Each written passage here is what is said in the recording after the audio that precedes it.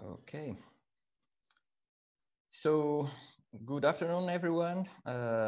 Welcome to our last session of this virtual gift workshop. My name is Elder Pereira. I'm a member of the Committee of Education, and I welcome all of you to this final session. One of the most interesting things and one of the things I love the most in geosciences is that we can travel all over the world without leaving our living room. And today it's a nice example of that. And during the week, we already traveled in different parts of Europe. We have been in Rome, Italy, Belgium, Brussels, and even Machu Picchu in Peru. So today we'll continue traveling to different parts of the world, and we will have two presentations that will show the interdisciplinarity between geosciences. So we are lucky to have with us from Greece an expert in climate. So Christos Zerefos will present us. Okay. Can you share your first slide, please, with us, Christos? We'll make a presentation about the relationship between science and even art. Can we mention that? So we will speak about Tambora and the relationship between volcanoes, geophysics, climate, and art. So, Christos, thank you very much for joining us, and the stage is yours. Thank you, Elder. Thank you. Hello, everybody. Good afternoon to everybody. I have put that little strange title, Volcanoes, Geophysics, Climate, and Art. Of course, the interest of volcanoes and how they interact with our environment has been a subject that has been used in literature, in paintings, in poesy. But here I will show you some evidence how all these things can link together, and I'm giving examples. The major example would be the Tambora eruption in 1815, which created the year without a summer in 1816, and lots of other nice things. So let's start first with some pictures of these magnificent features of our planet. And you can see in the first slide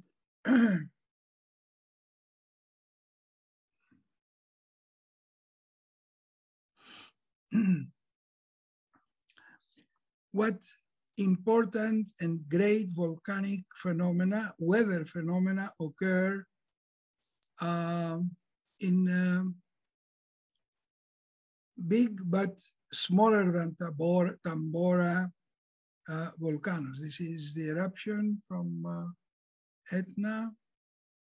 This is the Laki, the well-known Laki in Iceland. The Laki, we know in history that it had created this large anomaly in the decade of 1780, and that anomaly can be seen as one moves. These are calculations by Jürg Lutherbacher, and one can see the anomaly progressing in the next winter, and one can see also the year as it is called without the summer. Now here are a series of solar irradiance and temperature anomalies that people tried in the past to link them together, which is to link the quasi-circular 11-year solar cycle to larger deviations of Earth temperatures all over the globe. Also the solar irradiance, but all forcings, including man-made forcing from carbon dioxide releases, are included. And we now know that Mother Nature is controlling a large part, but man-made global warming is now contributing more than 30% to the changes in our climate. Following that Tambora eruption, Lord Byron, a famous poet from the UK, wrote a beautiful poem, Darkness. And he starts with the famous, I had a dream, the same sentence used by Martin Luther King. But that dream, which was not at all of a dream, it was reality. He lived the situation following the Tambora eruption. And actually, he was having vacation in Lake Geneva. And he couldn't believe what he saw, because every day and every night there were everywhere thunderstorms and rain and darkness and blackening of, as he says, the moonless air. The volcanic aerosols, which trigger, of course, weather phenomena, but they also can be seen in the scattering processes of different colors in the sun. So we selected the three red, green, blue colors to study how they were changing before, during, and following large volcanic eruptions as I said, in paintings by great masters.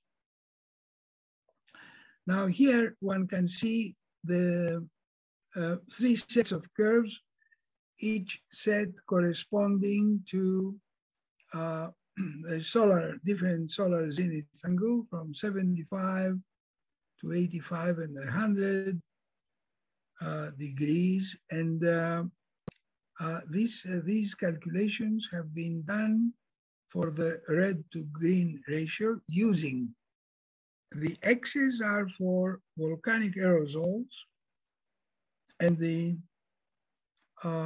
peaks are non-volcanic aerosols from the model. The optical depth we studied was first at 550 nanometers in the model.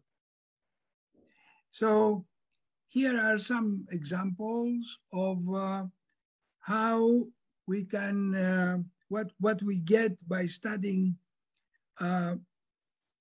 paintings, the AOD, the atmospheric optical depth from famous paintings, and what to the right, what are the estimates from different methods.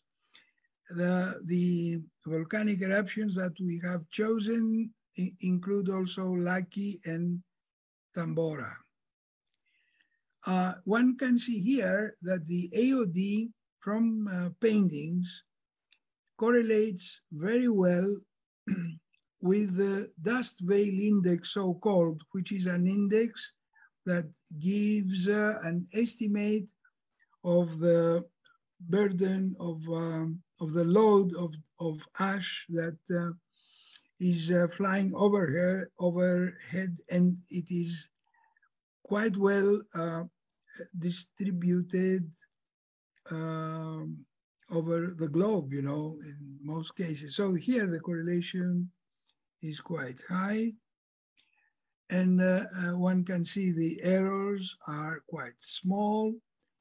And here is a painting by Ted Turner, famous colorist and landscaper, and you can see the colors as we see them with our eyes, and you can see now the colors as they, oh, I'm sorry, as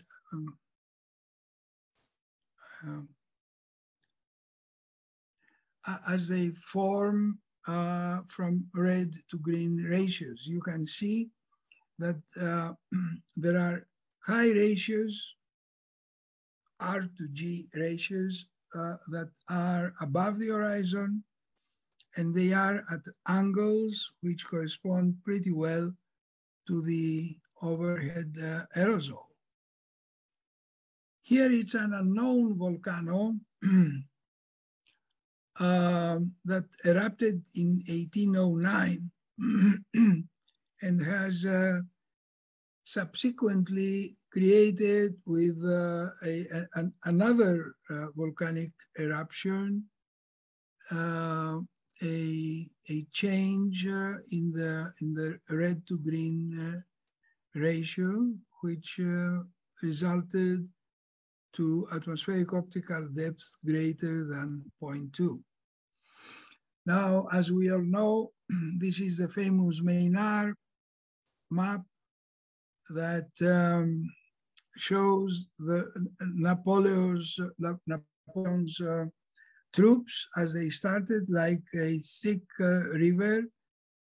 They moved to Moscow and in 1812. They returned in the wintertime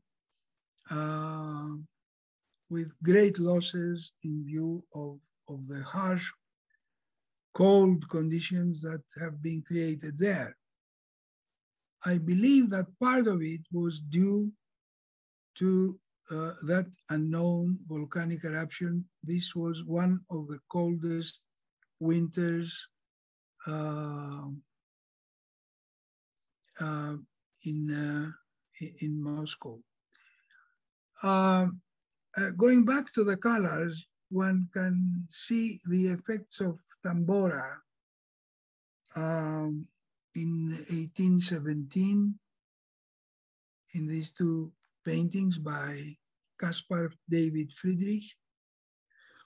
And one can see the famous sunset after Tambora of the lady in front of the setting sun.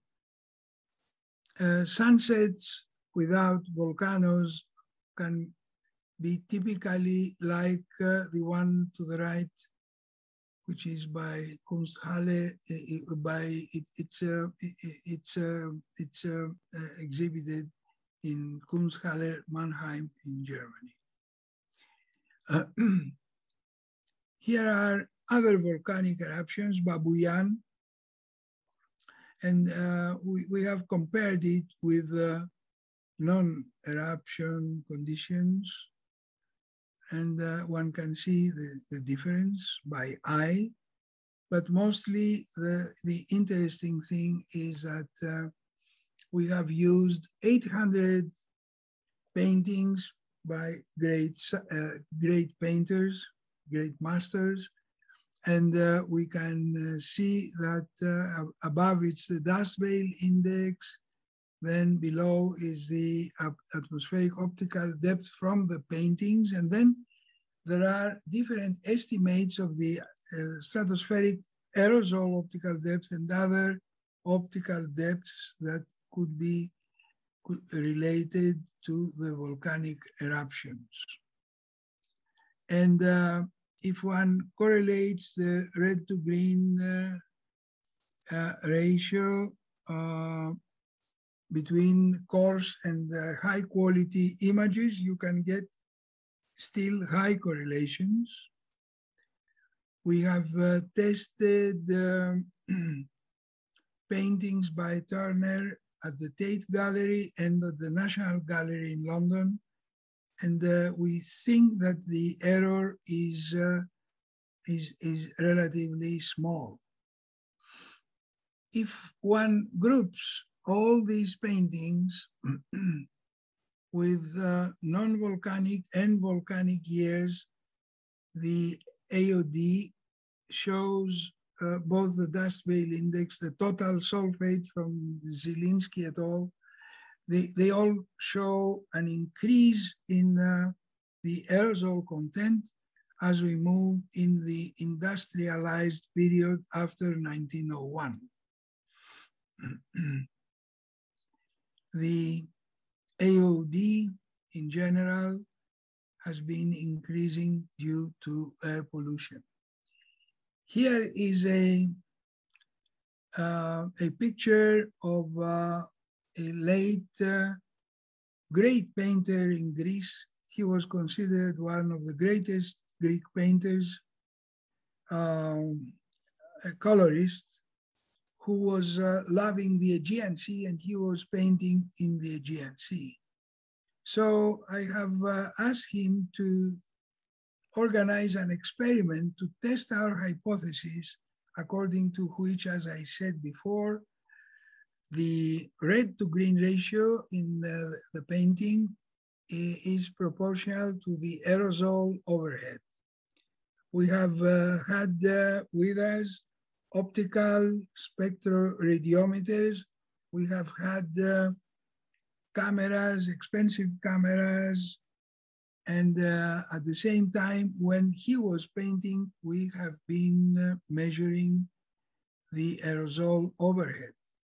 The reason we have selected to go to Hydra Island, not far away from Piraeus, outside of Athens, the reason why we used these dates, 19 and 20 June 2010, was that there was expected to pass over a large case of Saharan dust event. You can see the passage of the dust event shown here for the 19th of June, and then on the 20th of June. And you can see how the aerosols, as seen from space, have been moving over the Aegean Sea. Now, an MFR 7 AOD retrievals at 500 nanometers on 19 and 20, and AOD retrievals can be seen here. And the dust concentration in micrograms per cubic meter can be seen to the right. Generally, the overpassing of the Saharan dust event could be seen peaking at about 3 kilometers above overhead, and one can see the evolution of that aerosol passing over by two instruments, an MFR and the microtopes.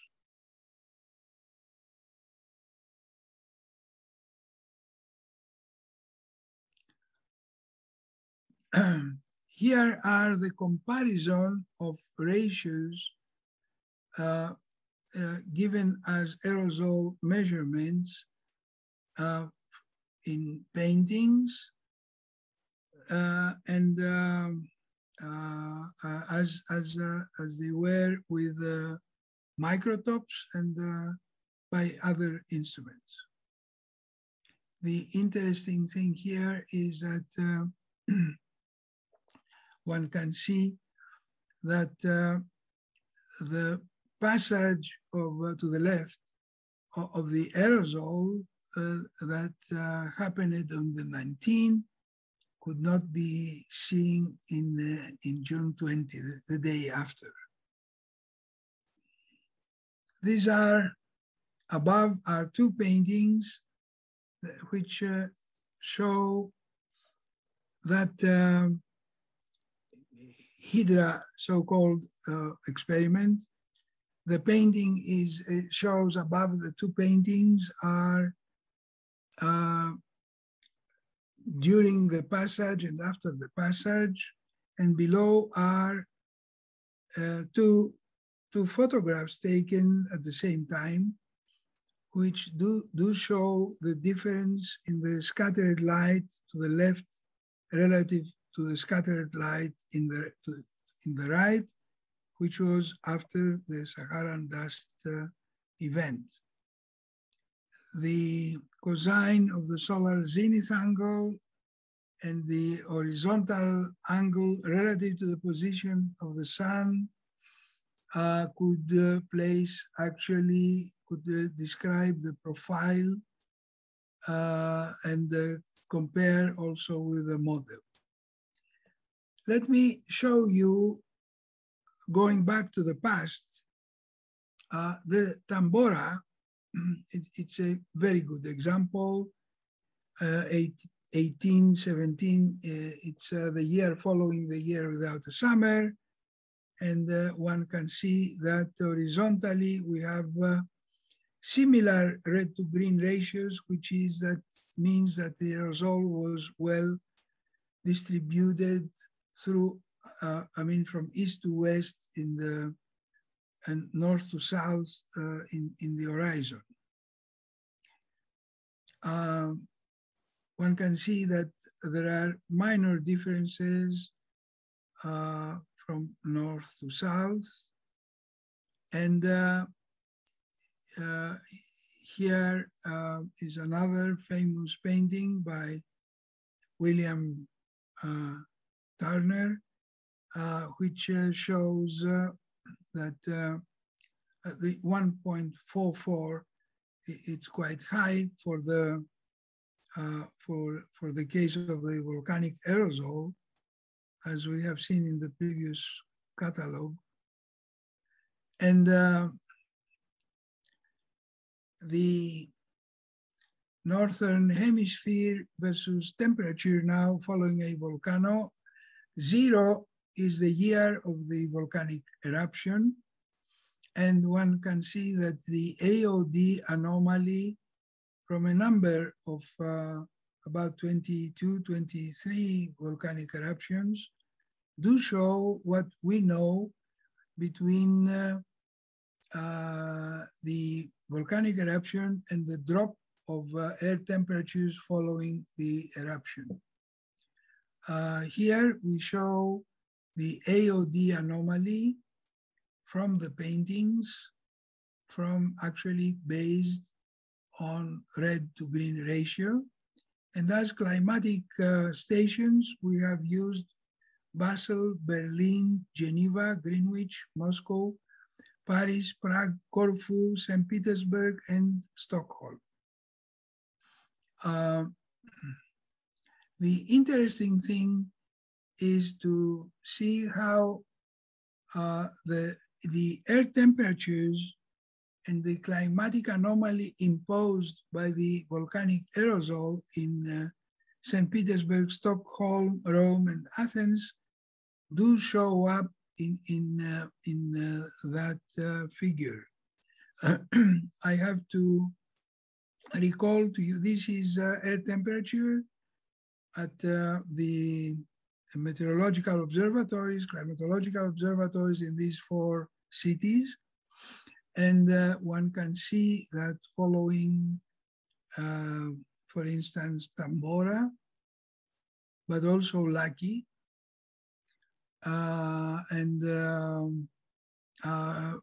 One can see that air temperatures drop.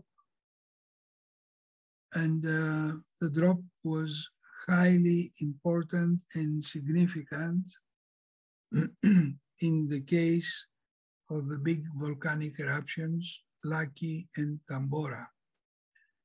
There's no explanation on a volcanic contribution in about 1841-42, which was another terrible year in Moscow, and another year where the Nazis' army has been stopped outside of Moscow. The annual, actually, the mean temperatures at 10 European sites are shown here, which have long records that they go back to 1750. And there is an indication of a longer term trend, but the longer term trend is influenced by occasional and erratic changes shown by the arrows due to volcanic eruptions. The dust veil index that I mentioned before and the aerosol optical depths can be seen in that slide quite clearly. Needless to say that the correlation is very high, and one can see it by eye. And moreover, what is clearly, very clear here are that is that this AOD derived, as I said, from red to green ratios is so coherent that can be seen by naked eye.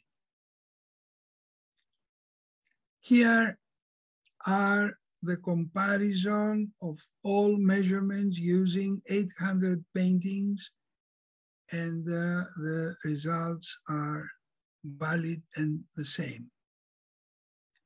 There have been several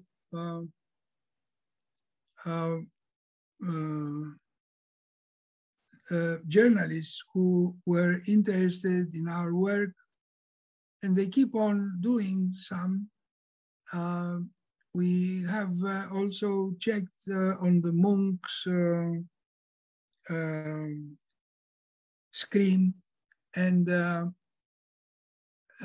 actually we found out that the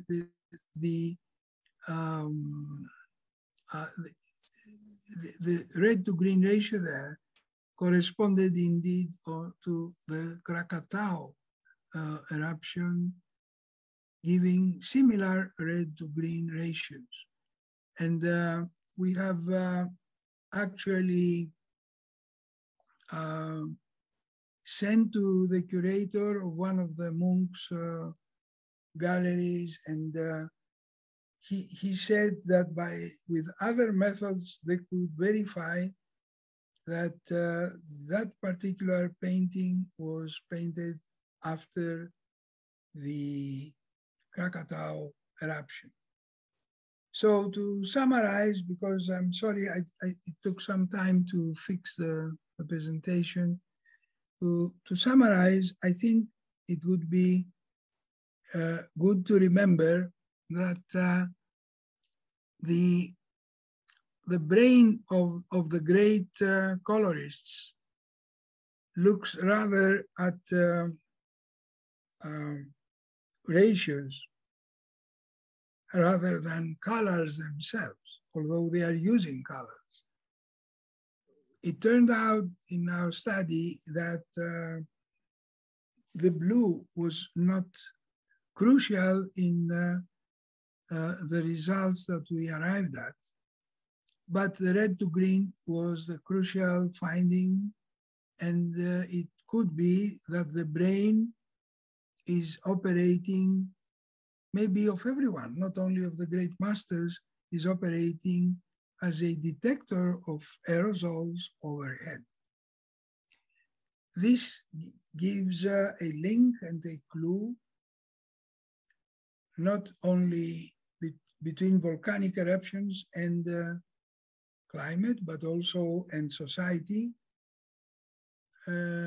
it brings a clue that the phenomena, the post-volcanic phenomena. And a few weeks ago, for instance, in Southern Europe, as you know, we experienced one of those Saharan dust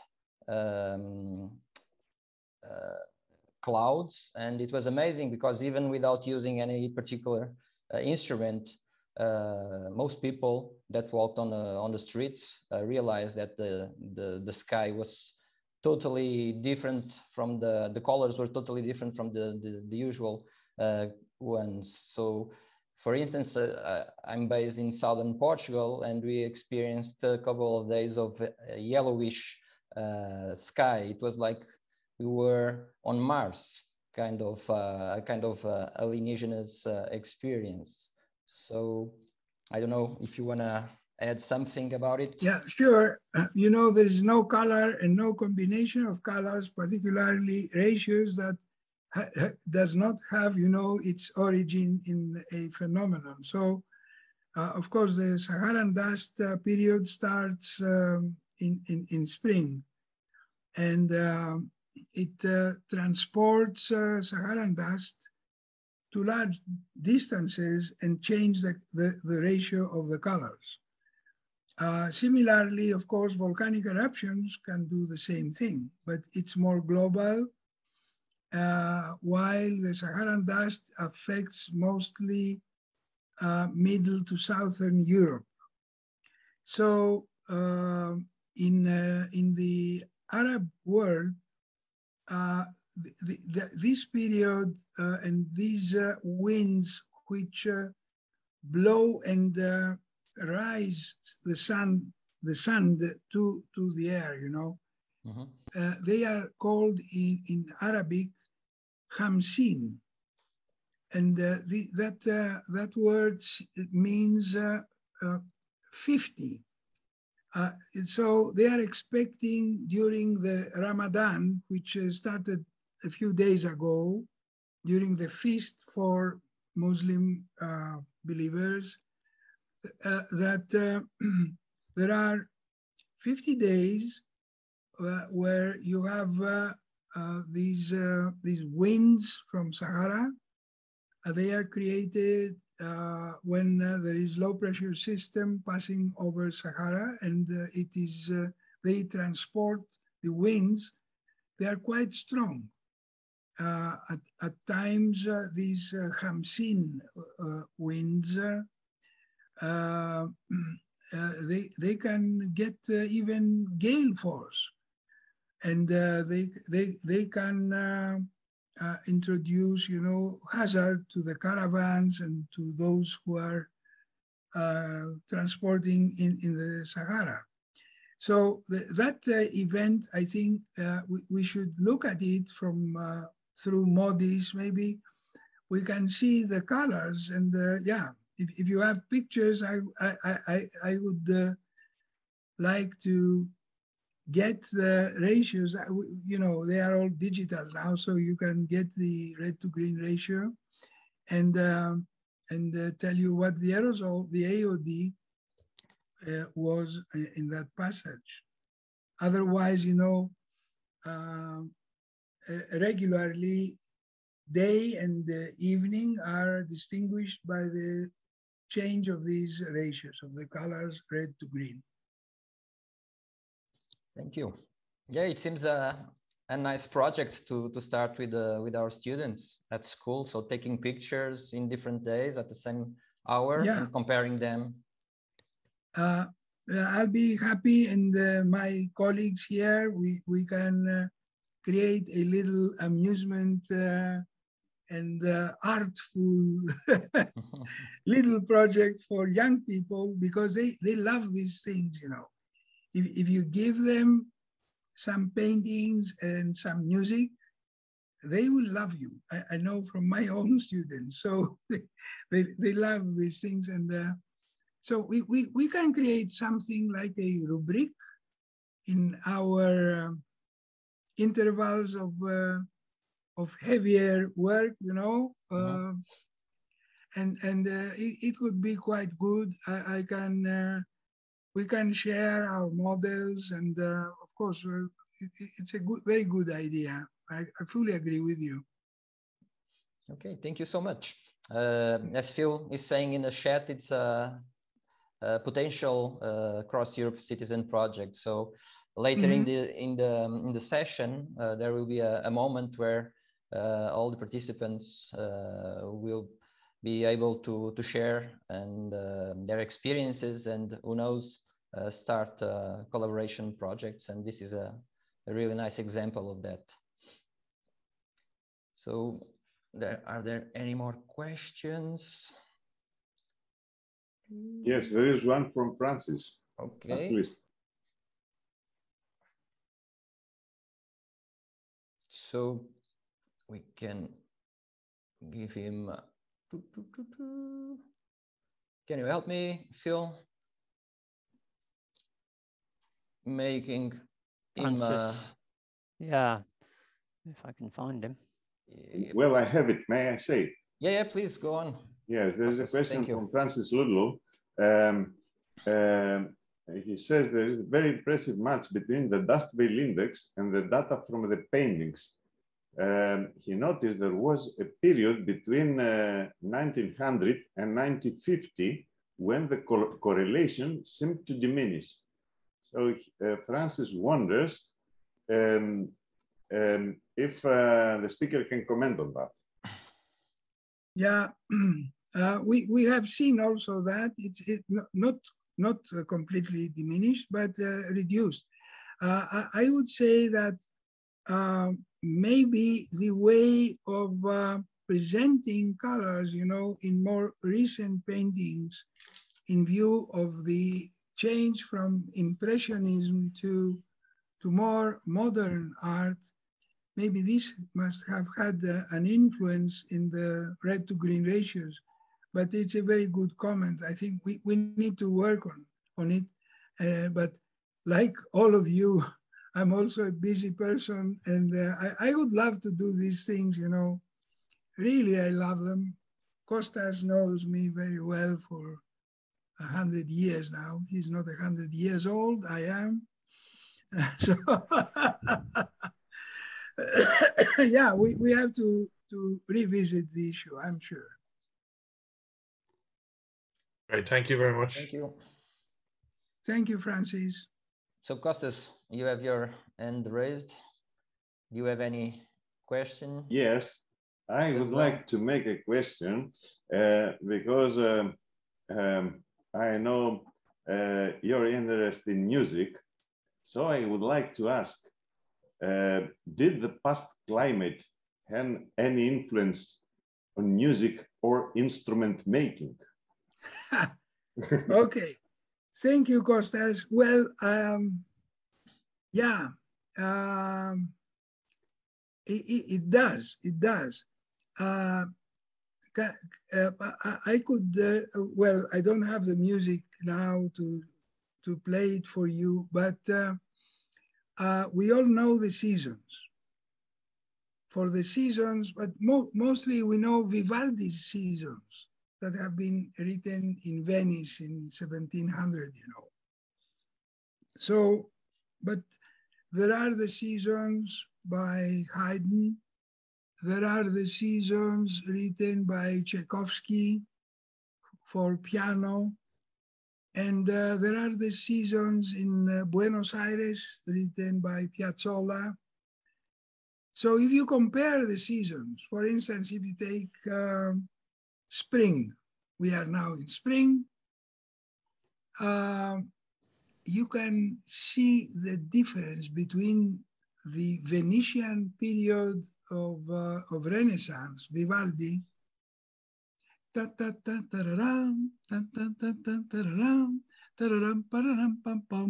this is Vivaldi. And you move to Buenos Aires 200 years after, then you get the equivalent spring for Piazzolla, which is a heavy and really impulsive tango that is representing spring, which is one has the joy of going back to nature, Vivaldi, and Piazzolla has actually the sense of deep feelings and more, how to say, very deep sentiments that were in the Belle Epoque period of Piazzolla. If you go to more recent tangos, you'll see that the tangos have been influenced by another type of music, actually the Brazilian rhythms, and it's a mixture of everything. So you can compare music for as long as it is classical. You cannot go beyond Piazzolla. It's, I think. But if you compare Haydn, for instance, he wrote that beautiful oratorio with the 4 seasons, and they last, the oratorio lasts for an hour. So if you take, you know,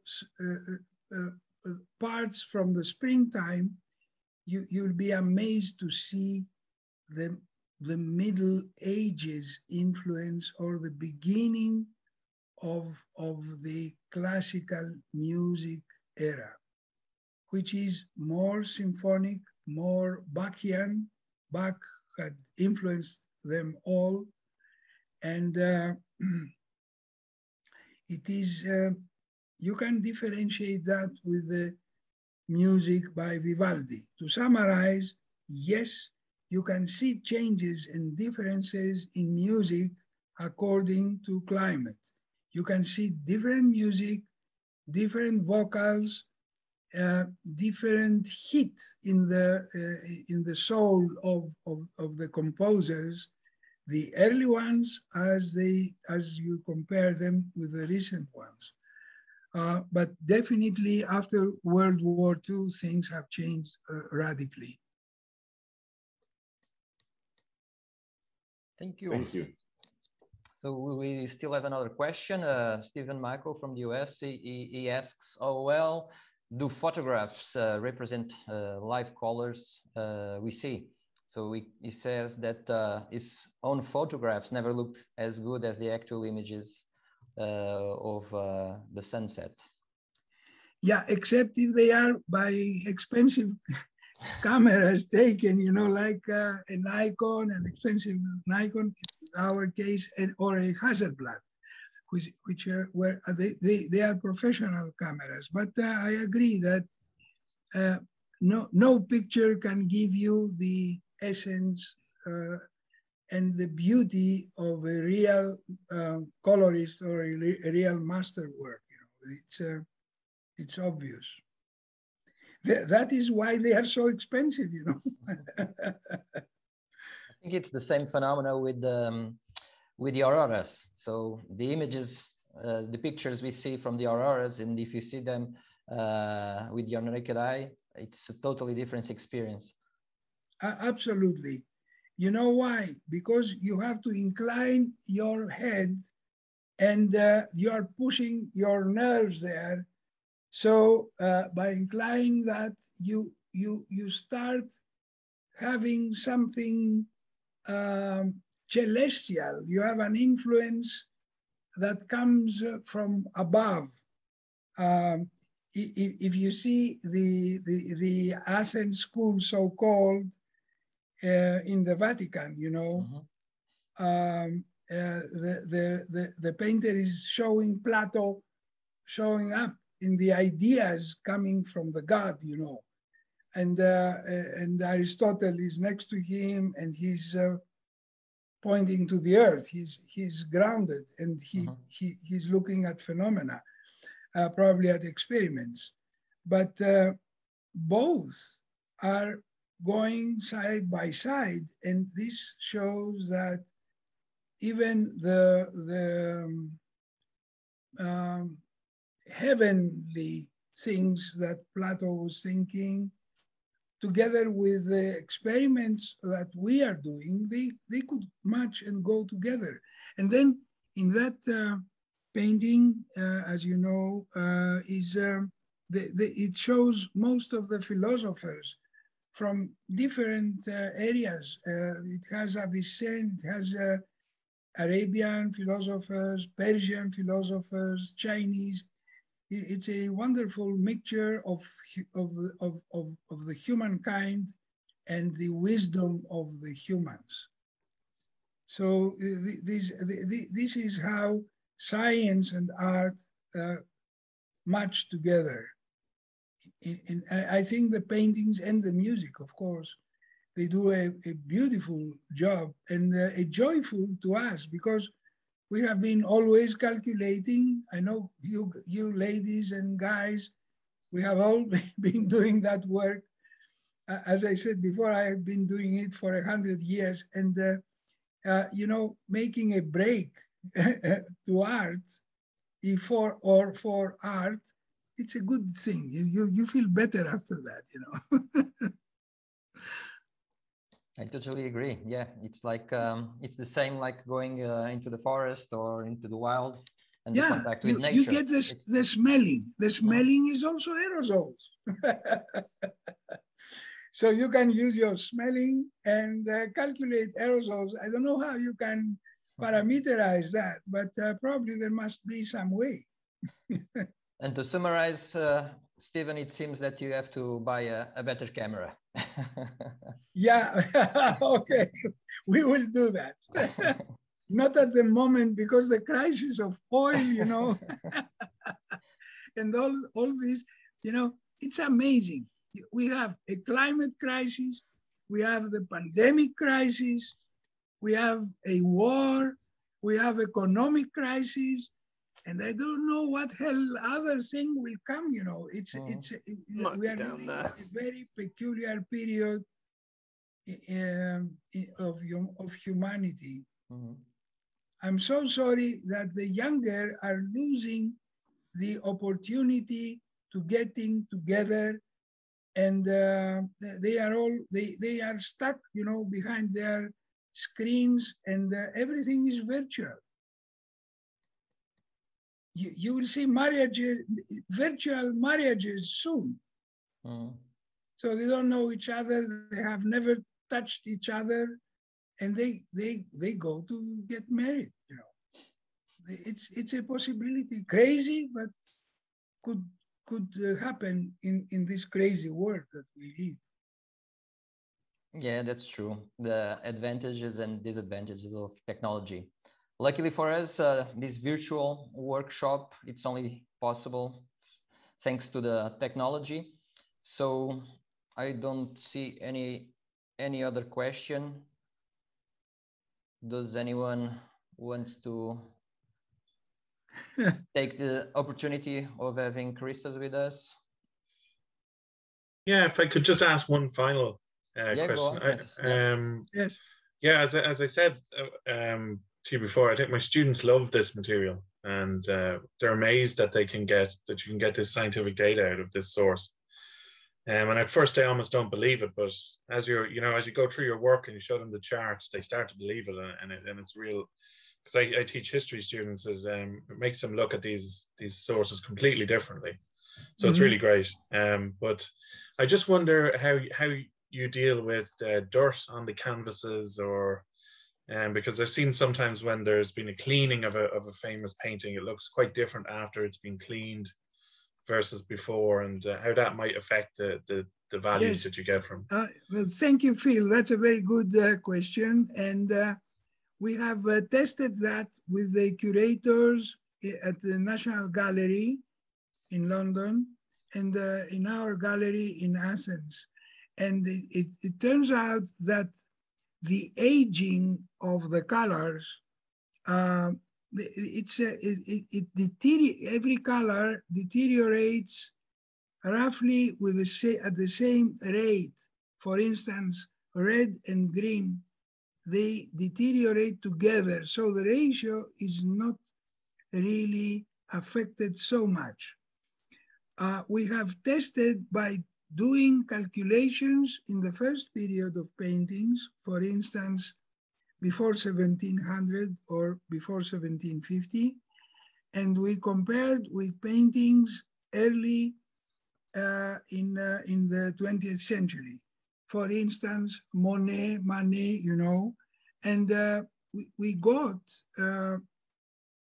similar answers in the ratios after the volcanic eruption.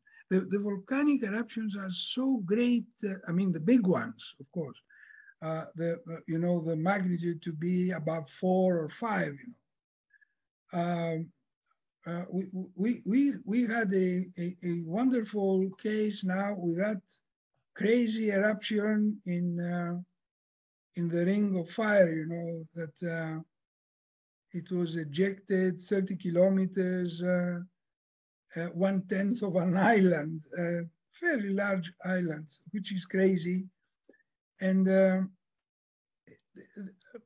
I think it's an opportunity every time we get such large volcanoes, volcanic eruptions above magnitude of 4, everyone could go out and let's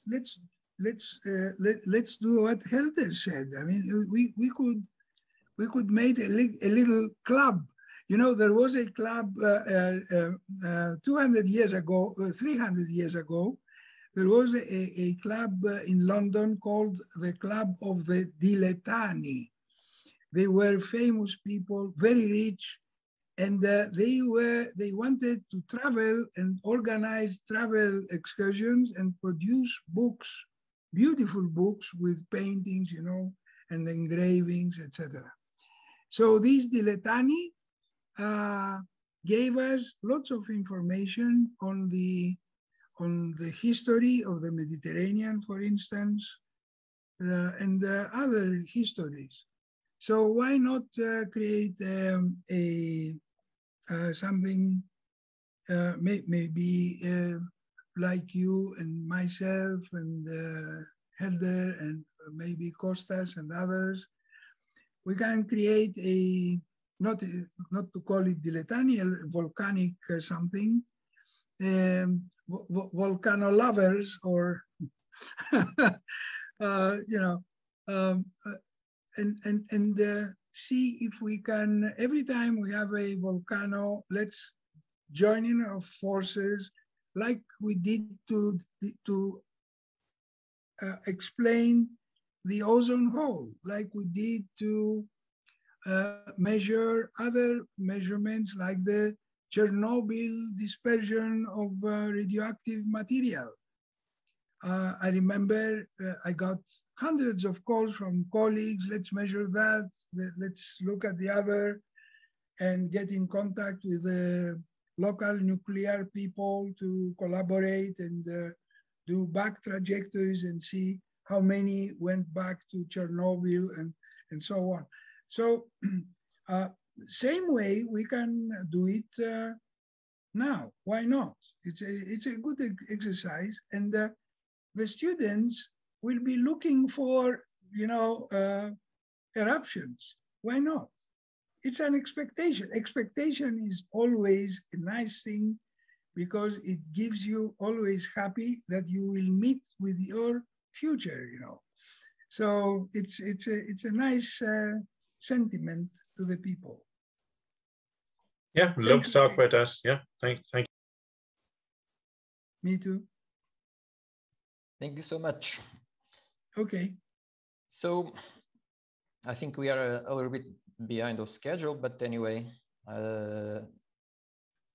as there are no further questions, no more questions, I think we can make a break and give a big round of applause to Christos.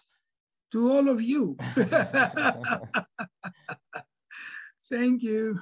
And thank you very much. So welcome again, everyone. We already have with us the next presenter. So we are pleased to welcome you, Richard. Richie Williams is a scientist based on the US, but actually has traveled a lot of times to Iceland, and so it will be a good way of ending our workshop with another trip to a paradise for geologists, Iceland, the land of ice and fire. So the stage is yours. Thank you so much for joining us, Richie. Okay, well, thank you very much, and welcome everybody. I can't see you, but I know you're there. Anyway, today I'm going to talk about the natural hazards faced by Icelanders when they first settled Iceland and up to the present time. And of course, in some ways, I'm building on one of the worst hazards that they had to deal with is volcanism, and particularly the lecture that you heard yesterday from Katrine Kleeman about the Laki or the Skafte Elder volcanic eruption in 1783. And I'll just mention that briefly because I'm sure she covered it well. Anyway, why don't we start with the beginning in terms of Iceland. Iceland was settled essentially around 870. Some of these years are not quite correct.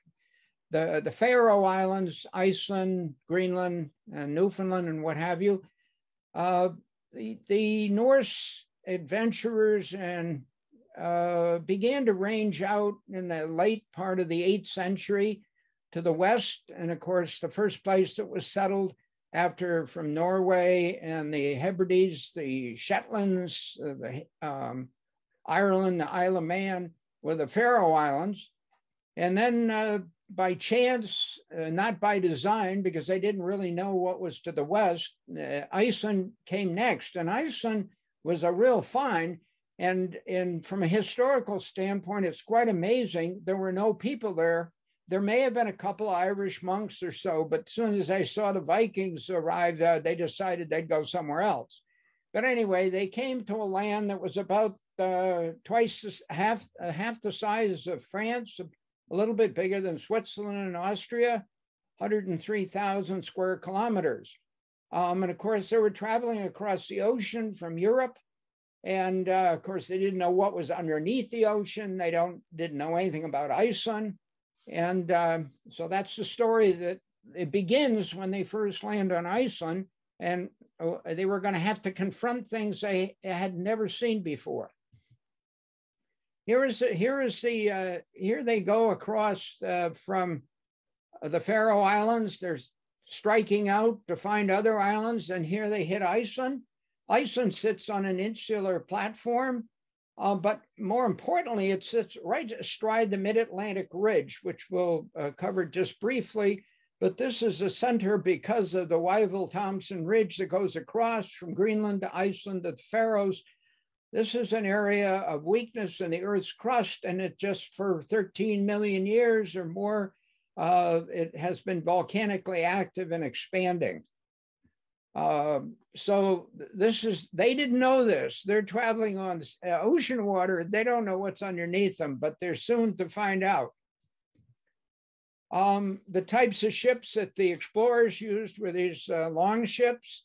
I think you can see maybe the captain is pointing off to the west, and we'll assume that's Iceland. But these ships were very flexible. They could handle waves quite well. They did a lot of bailing. And off to the right, you'll see another thing that we're going to talk about, not icebergs per se, but glaciers in Iceland. Of course, these people that came from Norway were quite familiar with glaciers. And in fact, they brought the name Jökull or glacier in Icelandic is almost all the glaciers have that name, preceded by a descriptive term, as you shall see. But they certainly knew what glaciers were. Anyway, here they are pointing to perhaps new land. Of course, they didn't stop there. Around late 800s and what have you, they kept going, and they formed 2 colonies in Greenland, and then came down Hetland and Markland and Vinland. And as far, one of my colleagues in Iceland said they went as far as the harbor of what we call now New York. And this is one of his maps that he drew showing the route of Thorfinnur Karlsefni. Okay, the longboat was not an appropriate ship to haul people and animals, farm animals and other supplies. So the Knorr was the type of ship that was used to transport people and animals and supplies when they first settled Iceland. And so much sturdier, broader in beam, and a quite useful vessel. Now, when the early adventurers came to Iceland, and they must have made several visits, but no, they didn't settle it right away. But one of the reports that came back that there was ice in the, if you look at this map in the upper left-hand corner, there was quite a bit of sea ice that came into the fjords there. In fact, the fjord is called Isafjord, Isafjordur, or Ice Fjord, sea ice coming from Greenland. And so that's how it got its name, Iceland. But what he didn't realize was, if you look on this map, you can see all the green areas. There were plenty of meadowlands that were in valleys coming up from the sea. The whole interior of Iceland, unfortunately, you know, in terms of settlement pattern, had huge deserts like Oðaðaroinn here in the northeast and here. But it's the green areas that were settled first, particularly in the north. And they had, one guy reported back that there was so much grass and the grass was dripping with butter. And here I took a picture of one of the meadows in Iceland, and with those yellow flowers, it sure looks like it's dripping with butter. So that's what took hold, and they decided to go and settle it en masse. And within 50 years, from about 870 to 920, all of Iceland was settled. Now, fortunately, we have a book that's been translated, and this one happens to be translated into English. It's called Landnama book, and that's a land naming book. And they, one of my friends is Gylvimar Guthbergsson, no longer with us.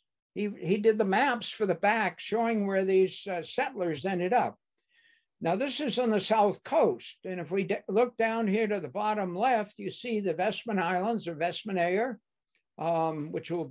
which I'll talk about later in the volcanic part of this. This is a two-part presentation of volcanism and glaciers. But we're going to come back to this area several times. Here you have the Skaftá, or the Skaftá River. That's one of the passages that the Great Laki eruption, one of the great tongues that came down from the eruption over here, the Fisher eruption that came down onto the coastal plain. Every one of these places shows where people settled. This one was settled by Sigvalth the Red, or Harappen the Foolish. They tended to have nicknames for people. We still do that today. The largest glacier we see here is Mýrdalsjökull, and it has an enormous caldera on it, and it produces the worst jökulhlaups, or glacier outburst floods, that have happened historically. And then this other ice cap sitting to the left here is Eyjafjallajökull, and that was active not very long ago and stopped a lot of transatlantic travel. And then we'll talk later on about Heimaey and also Surtsey, two volcanic eruptions I was at during their, and then of course you have Hekla up here. These are all very famous geographic locations for volcanism. And you can see the whole area, this green area over here, which is brown, but on the other map, it showed, here's Kettle, one hand, probably lost the other one in a sword fight. But these are all of the farmsteads of the people that settled in the beginning. One thing they had to deal with, I mean, aside from the volcanism and the glaciation and floods, we're going to mainly talk about volcanism and floods related to volcanism, was he had a variability of temperature. This was put together by Thorvaldur Thorvaldsson, one of the geologists from the late 19th century, early 20th century. He put together this based on shipping records, how much sea ice there was. The blue is the colder periods, the red is the warmer periods. This stopped around, 1971. Of course, it's been getting warmer and warmer, so this red on the right should keep going up. But you can see they have a little ice age here that they would have had to contend with. The other thing that was very devastating in Iceland were when sailors would arrive bringing, among other things, smallpox. So you would have waves of smallpox would go through the island. So it was very difficult to increase population because of the loss of lives during sickness of various diseases. But anyway, they prevailed and it continued on. Here is what they didn't know. This is a modern map, a geologic map of Iceland, and we have the Reykjanes Ridge coming up the mid-Atlantic onshore with the western volcanic zone, the eastern volcanic zone, the northern volcanic zone. It was the eastern volcanic zone that we're mainly going to talk about today, because not only is that's where a lot of volcanism has occurred, there's also had the ice caps of Mýrdalsjökull, Eyjafjallajökull, and Vatnajökull, the big ice cap, where volcanism takes place under the ice and produces enormous floods. But this is the best knowledge we have today. This is the mid-Iceland volcanic zones. The tertiary rocks, the earlier rocks are on the outside, and this whole area is spreading apart a couple of centimeters a year. And we'll talk about some of the volcanic activity briefly. And of course, those of you familiar with Icelandic history, Sigurður Þórarinsson, who I worked with, and a lot of European geologists and students and everybody, a wonderful human being, Sigurður Þórarinsson, one of his more famous series of lectures in England was the 1,000-year struggle against ice and fire. And that's sort of where the ice and fire or fire and ice concept came. And so he did a lot of writings and a lot of publishing and a lot of research on ice and fire. He's also the one who coined the term tephra, which is from a Greek word, and it means all airborne material, and irrespective of its size. So I'll often refer to tephra, and in a way you can convert it to ash, but remember it's talking about things as big as blocks to very fine-grained material. He also determined that we have about one volcanic eruption in Iceland every 5 years, sometimes more often than that, as we have been having in recent times. So it's an extremely active area for 100,000 square kilometers. One of their most famous volcanoes that's lent its name, this is Skjaldbreiður, or Broad Shield. It's given its name to all the lava shields in the world. Then another famous Icelandic volcano, other than Hekla, is Snæfellsjökull. And this is where the Jules Verne's great sci-fi story, Voyage au Centre de la Terre, took place. And it's been made into movies 3 or 4 times. And tourists still go to Iceland to climb to the summit here to see the entrance to the novel. Of course, they ended up in Etna, Italy, at the end of the story. But this is a beautiful stratovolcano that you can see from Reykjavik on a clear day. And then, of course, as I said before, Katrin Kleeman has been doing a lot of research on the Laki eruption, Skafta Eldar in Icelandic. There have been books after books written about Laki, so it's going to be fun to see her book, which is expected to be released by the publisher in November or December of this year. It's an extraordinary story, as this subtitle says here. This was one written by a woman that works with Science News, and it did a really good job with this book, Iceland on Fire. This, I'm sure you saw yesterday from Katrin. This is an area that was covered by about 580 square kilometers, the largest volcanic eruption in terms of lava flows in history, in historical eruptions. It still holds the record for that. The second one in Iceland, actually, we'll see in a few minutes. But here's where there were two major arms, Lakagigar, crater row. There were about 130 craters along this row, filled out around it, and then spilled down these two valleys, one the Skaftá River and the Christos foot, out onto the coastal plain.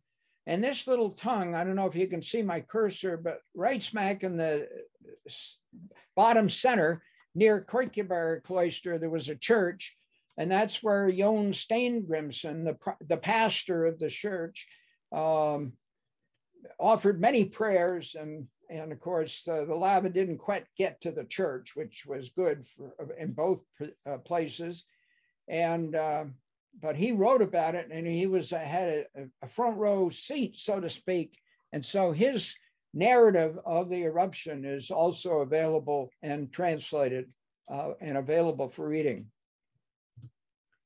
This is what it would have looked like. This is an oblique aerial photograph from northern Iceland from the Krapla eruptions, where you would have a whole fissure open up with lava fountains and streams of lava pouring out onto the countryside and seeking the lowest areas. So the lava will flow in liquid. As a liquid, it'll crust over, but underneath it still keeps moving. Lava fountains will often produce a lot of particulate matter in the air, producing tephra. This was the first image that was taken with Landsat in 1972. We have Myrdalsjökull here. We have Katlajökull, where big, enormous outburst floods come from, which you'll see in a minute. Eyjafjallajökull, where the one that stopped the air traffic. Vatnajökull is over here underneath the clouds. This is a very large caldera up here called Torfajökull. And then we're going out here onto the coastal plain. This was where some of the settlers put in farms and what have you, which was not a good idea in retrospect. Because when the Katla, the one in 1917, when that erupted underneath the Katla eruption under this one, produced a flood that was estimated to be higher than 200,000 cubic meters per second for several hours. That exceeds the flow of the normal flow of the largest river on the planet Earth, the Amazon River. So there was that torrent, unbelievable torrent of water pouring out from underneath Katlajökull and covering this huge area, which you see in blue. This map was produced by Gudrun Larsen, who worked closely with Sigurður Þórarinsson. And these are all the areas that went underwater, including many farmsteads, which are marked by red circles where damage took place. This, excuse me, it was 1918, not 17. Then, of course, there's Hekla, and Guðbrandur Þorláksson, working with Abrahams Ortelius. This map was produced in 1590. You see Hekla here. All these clots of lava going in the air were considered to be the souls of those from hell that were trying to escape. So Hekla, it says, perpetually damned. Hekla was thought to be one of the entrances to hell. On the bottom, you have Myrdalsjökull, you have Sólheimajökull, which is one of the outlet glaciers of Myrdalsjökull, and Eyjafjallajökull. And we just talked about Myrdalsjökull because of the great outburst floods. Eyjafjallajökull, we will talk about a little bit later. And then this was the whole area. Here's the Skaftá, and this is where the lava flows came out in 1783 and to early 1784. There is no glacier, the biggest glacier in Iceland, Vatnajökull, is not shown on this map and wasn't shown on any maps for a very long time. Part of the problem was you have to go across a very large outwash plain to get to the other side. It just, the Icelanders knew it was there, but the map makers didn't. This is Iceland's probably most famous volcano, Hekla. I've been to the top and taken temperature measurements at the top. There's a long fissure at the top of Hekla. This erupts periodically and lava flows come down the slopes, or you have flank eruptions that go out onto the area around it. Fortunately, most of the big lava eruptions have not done that much damage. It's mainly the explosive eruptions that have caused the biggest problem. Although in 1947, Hekla produced enough tephra to cover the land that about 7,000 sheep died from fluorosis poisoning, eating grass that was covered with these particles that were highly contaminated with fluorine. But in typical Icelandic style, the farmers were reimbursed for their loss so that they could start again. Not the insurance companies didn't do it. The parliament repaid the farmers for their loss. And this is the same pattern that's happened many times in Iceland, including Heimaey, when the houses were lost there and the insurance wouldn't cover them. Or they didn't have money to rebuild. The people of Iceland put a surtax on themselves the next year through the parliament, and everybody was reimbursed for their loss. So I think Iceland has a lot to tell us about what you should do when you have a terrible disaster. Here was in 1947, and when Hekla was in full eruption, and the clouds that you see shooting straight up and we're depositing tephra in downwind, whatever way the wind was blowing, you would have the deposition of tephra or ash. And on the left-hand side here, you can see lava flows coming down the slope.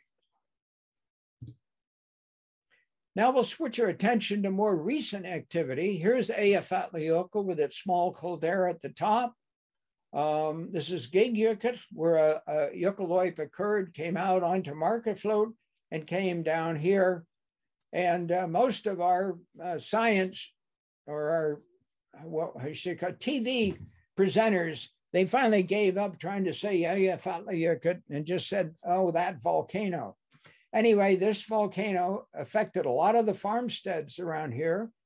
And then in 1963, Surtsey erupted. We'll show you that.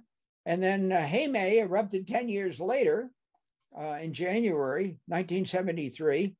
Here's a picture some years after Surtsey had finished erupting. It has this lava cap on this western part of it. Here you have tephra, which is now hardened into tuff.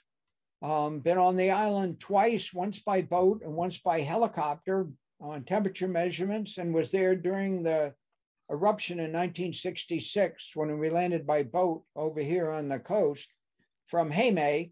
Surtsey was a really interesting volcano because it was all submarine until it reached the surface. And then it produced 3 other islands: Surtla, which never broke through the ocean surface; Surtlingar, which became a tephra island, but because it never had a lava cap, never became permanent. It was washed away. And then down here in the south west part offshore was Jolnir, or Christmas Island. And that you'll see in a few minutes. I have one of the last pictures taken of it before it washed away. And there were 2 major eruptive centers on Surtsey, the first one and the second one. And the second one, I was there when the crater Roe formed. We'll see that in a sec. This is Jolnir. This would have been the same with Surtlingar. Surtlingar looks similar in that it breached the ocean surface, produced an island, didn't produce any lava, and so it was washed away. This lasted from Christmas until Christmas, let's see, that would have been 1965 till about July of 66. It was active.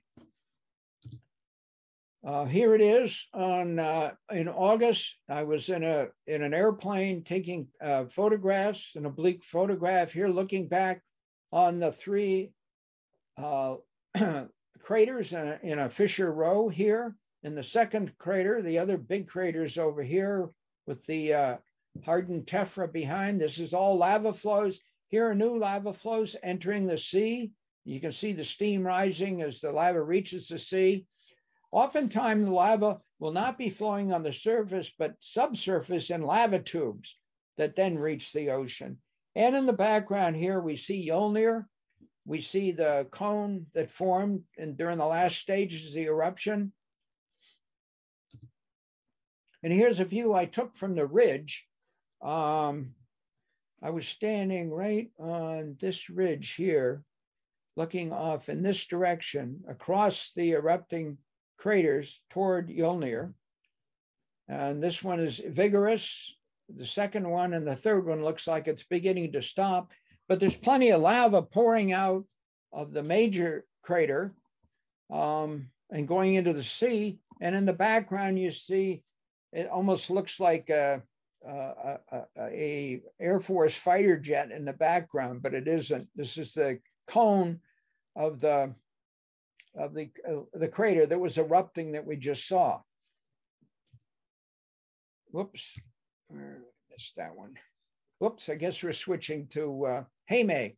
Okay, so the people in Heme could see the eruption going on in the background to the southwest and said, well, it's a good thing it's going on there. Little did they know that 10 years later, in January 1973, a fissure opened up on Heme to the east and had huge lava fountains and lava pouring out of the fissure.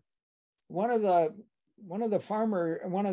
people that lived there got up, heard the rumbling, got up and looked out the window and said, then woke our husband up and said, oh, you must call the fire department. He took one look at it and he said, it's going to take more than a fire department to deal with that one. And so then the evacuations began because nobody knew how bad it was going to become. As it turned out, the lava flows probably destroyed a third of the town of Vestmannaeyjar. Has the same name as the archipelago. The island is called Heme, or Home Island, and it was a very prosperous place because it was produced about a third of the export fisheries, particularly the codfish that went to England for fish and chips. And so these houses are fairly substantial. These are nice homes. And also the tephra is falling in tremendous volumes and covering the houses. And of course, if it gets too thick, it'll bury the house. And then if it rains on top of the tephra, then the roof will collapse. And we'll see that in a minute. Here's lava in the background. And then in front of it is where houses are covered with tephra. You can still see the tephra steaming from the hot lava and tephra underneath. And these are the houses that are partially covered or fully covered in some cases with tephra. So this was a problem that would have to eventually be dealt with. There was one positive aspect, and that is the lava flows went to the north, but they did not close off the main harbor, but actually made the harbor better. So in the long run, it worked out okay. And again, as I told you, the Icelandic, the parliament and the people in Iceland got together and compensated all these people. The houses were dug out where they could and restored, as you shall see. The ones that were crushed by the lava, of course, were total losses. So it took a lot of the tephra from here, put it on the west side of the island, and then build a whole new part of the town to the west. So if you go to Vestmannaeyjar now, and you can take during the summer months, you can take a ferry from the south coast and get there in about 30 minutes.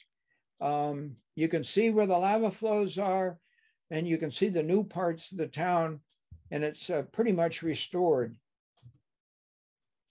Unfortunately, as you hear, I took this picture as we were taking off from the airport. You're seeing the main part of Vestmannaeyjar. You can see the port in the background, and some of the boats.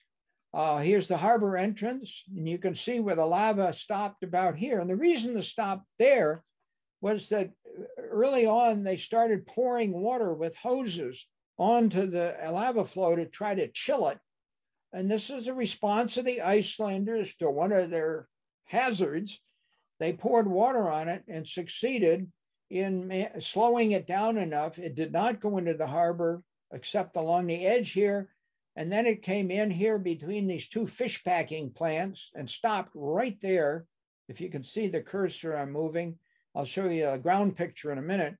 All the tephra here, they've taken it off the roofs and they're scraping it up and taking it over to the western part of the island.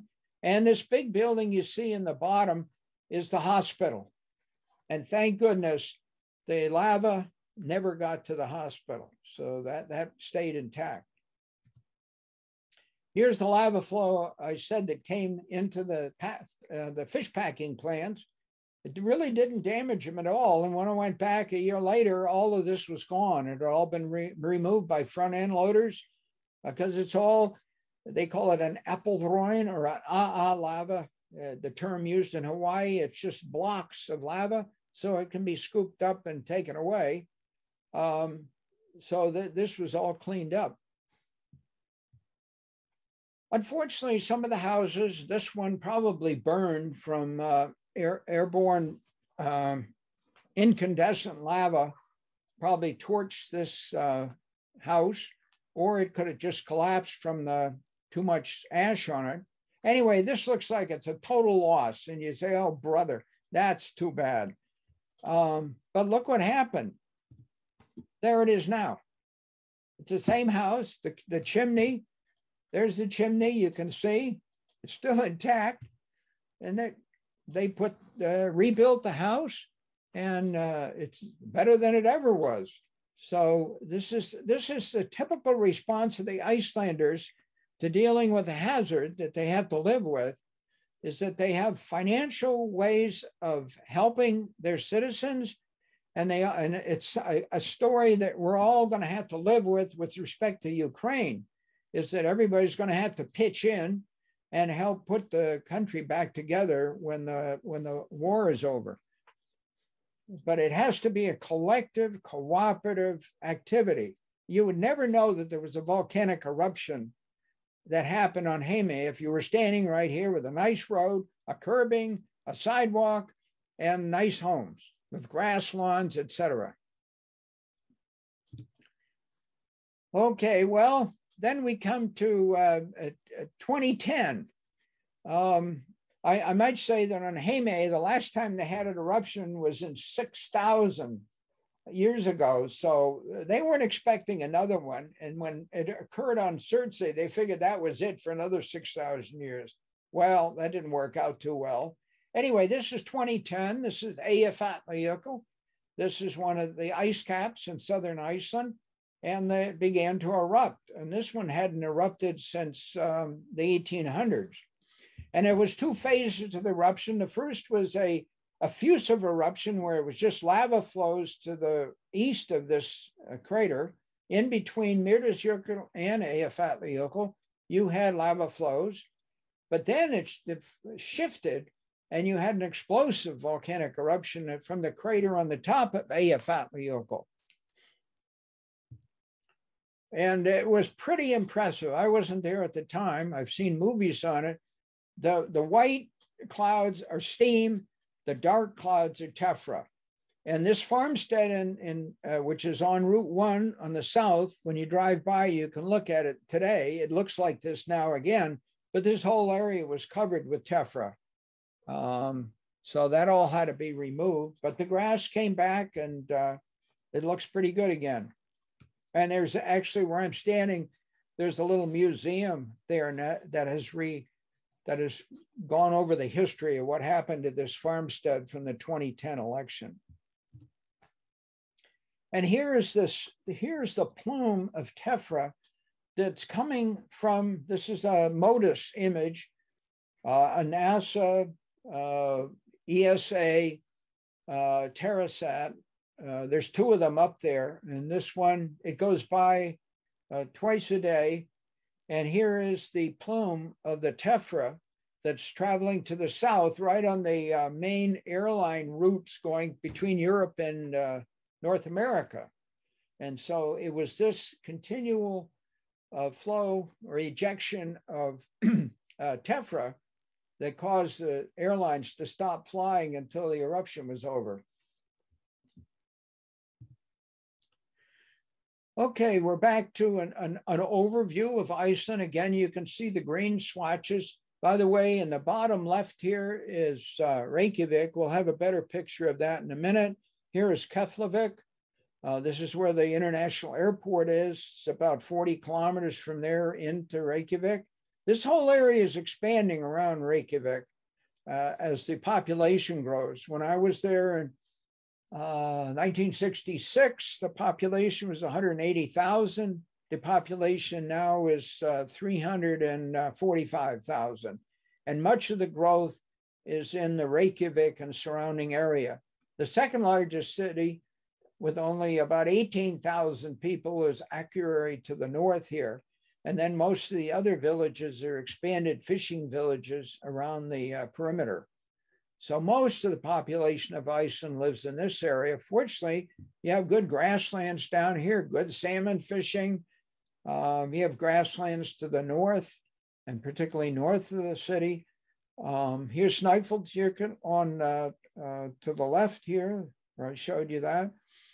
But here's another volcanic eruption that's occurring in 2014 that suddenly appeared north of Vatnajökull.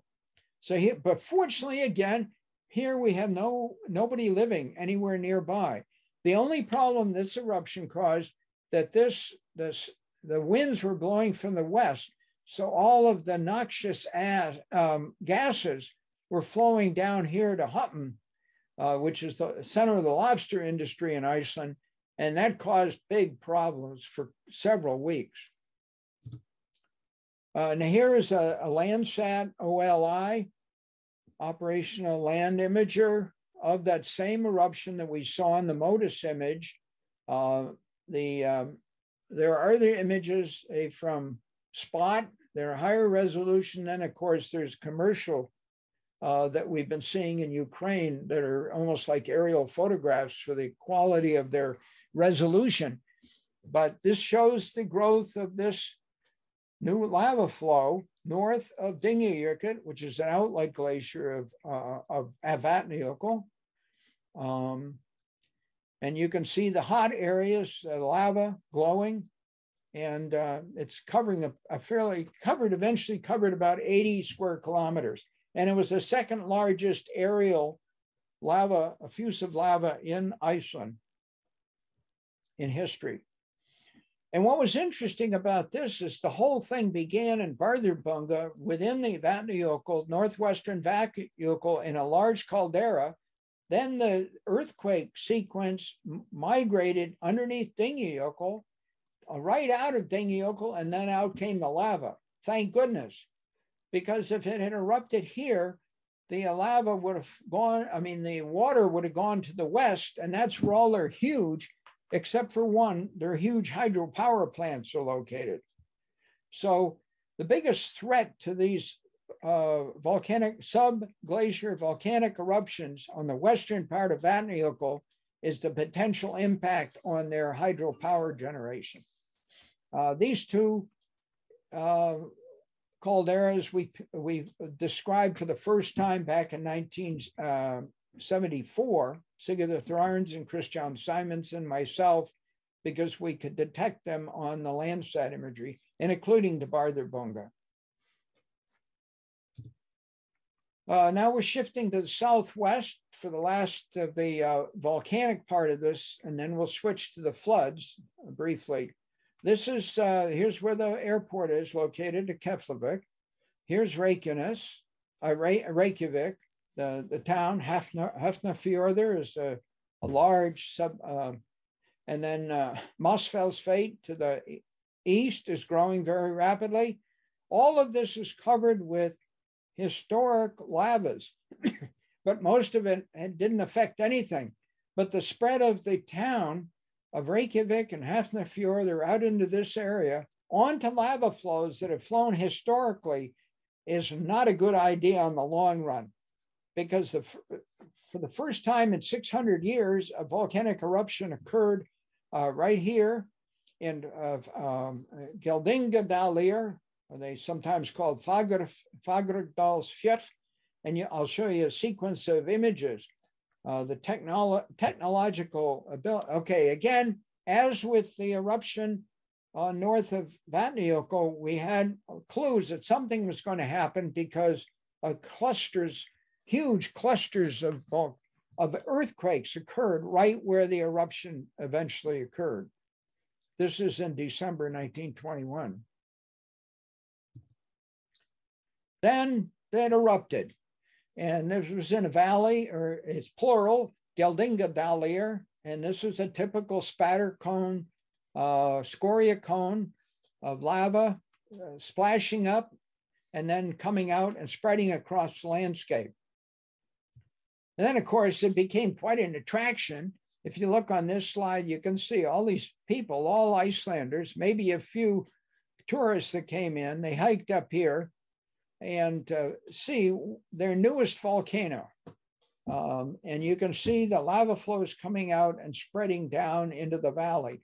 It heads for the lowest areas. And this is a sequence of two Landsat 8 images. This is at one stage. A few months later, this was a much later stage. You can still see the main volcano erupting. You can see it's overtopping passes in and dropping into other valleys and flowing down these valleys. The main road, the southern road here, as you can see on the bottom, it didn't quite get there. There are a few farmsteads. There's one there. Never got to them either. And the last is a map that the Icelandic Touring Society just got in the mail, is the major pathways on a new map of Iceland, of this area, showing all the lava flows in orange, and all the dashed lines are hiking trails, if you wish to go and look at the lava. Now we're going to switch the last few minutes, maybe 5 or 10 minutes. We're going to talk about the glaciers. The biggest glacier is Vatnajökull to the bottom right. You have Hofsjökull, Langjökull. We've talked about Mýrdalsjökull and Eyjafjallajökull. There's Drangajökull up in the northwest. You have Snæfellsjökull on the west. And then you have up in the north, around Akur area, on both sides of the fjord, you have more than 100 mountain glaciers. We've counted and documented about 380 different glaciers, including 14 ice caps, and we have about 470 glacier names now, including all the outlet glaciers from the big ice caps like Vatnajökull, which has about 50 outlet glaciers. And we have compiled all that into a map. We're on the 3rd edition now. It was Otter Sigurdsson leading, myself, and Skuli Vikinsson. And we produced the first definitive map of the glaciers of Iceland. The darker areas on Vatnajökull are parts of glaciers that surge forward periodically. For reasons that we still don't have a perfect explanation of, glaciers do surge. And this area on the southwestern part of Vatnajökull, I'm going to show you a surge. And that's another problem if they surge onto occupied land, which doesn't happen very often, but it has happened historically. And then we started in the beginning of this work with Otter Sigurdsson. We translated from the old Danish into English to make it more accessible. A 1795 manuscript or map and manuscript that was produced by St. Paulson, who sent it to the Danish Natural History Society. They never published it because they said they ran out of money. It was published late 1800s, partially in Norway, and then it was published in Icelandic in 1945. by Jon Atherson. And then Otter and I got together and did an English translation with the original handwritten manuscript. So this is a really neat book. Considering what was going on in continental Europe at that time in terms of, and this was way before the theory of glaciation and everything was developed by Agassiz and other prominent scientists in Europe. But because it was never published, Svein Paulsen never really deserved the credit he deserved. This was the first map. It was done in 1710. Magnuson in the outlet glacier Solheimajökull, coming off of Mýrdalsjökull and blocking this river here. The blue areas you see on the map of Iceland, again, we're done with several other Icelandic scientists, show all of the flooded areas that can be expected from volcanic eruptions under the glaciers. And of course, these areas here and here and here and to the north are the ones that are most vulnerable. Here's Vatnajökull. You can see the great Grimsvatn caldera where a lot of these outburst floods originate. You see other calderas for the first time on this Landsat image. Mýrdalsjökull's down here. And it's this great flood outburst. This is where the outburst floods generally go across the Skeiðarársandur from underneath Skeiðarárjökull, which I will show you now. Nope, before that, Öræfajökull erupted in 1362, and Icelanders always tend to cluster their farmstead, not cluster their farmsteads, but have them independently located. But after the big jökulhlaups or glacier outburst floods from Öræfajökull, these deposits from those floods are actually called glaciers. But you notice we have them in parentheses, in quotation marks. These are really just glacier deposits. These are all the glacier deposits from these great outburst floods from Öræfajökull. After that happened, the farmsteads decided they better all pack together between these paths of these jökulhlaups to be safe. So that was a reaction of the Icelanders to protecting themselves from future outburst floods. It did occur again in the 1720s, but no major floods since that time. Here I am on an expedition in the big Grimsvatn caldera, just to give you an idea of the size of these features we've been looking at. There's a Bombardier, French-Canadian company that makes these tracked vehicles that can go like the wind on the surface of the ice. And some of the Icelanders were ski-yoring, being pulled by ropes as it was traveling at a high speed. And I took this across the caldera bottom. What I'm standing on is a frozen lake underneath of which is water. And what happens is from geothermal activity or subglacial, this lake fills up and then eventually overtops the sill here. And then you get a jökulhlaup coming down onto the outwash plain, Skeiðarársandur. You also have volcanic eruptions in other parts of the Vatnajökull in which the water drains into here and then goes out, which is what happened in 1996. The height of it says here, the height of Grimsvatn is 1725 meters above sea level.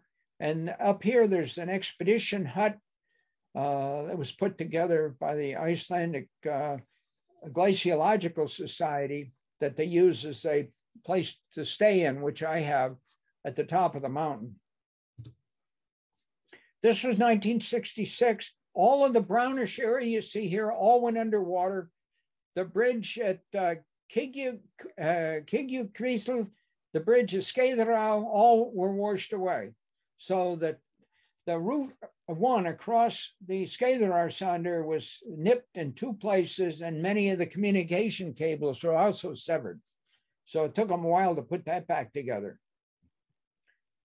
This was in 1937, was another one that occurred on this outwash plain. is a really early oblique aerial photograph showing that the whole, again, all of Skeiðar Asunder, Röðuvatn in the background, all the way from here is all underwater. And this is 1996. Arthur Sigurdsson took this photograph looking across the terminus of Skeiðarárjökull, and this bridge went out here. And what you can't see in the distance, the other road bridge went out. This one was still intact, but it caused an enormous amount of damage to put the road back together. These features you see are moraines from the past position of the front of this glacier.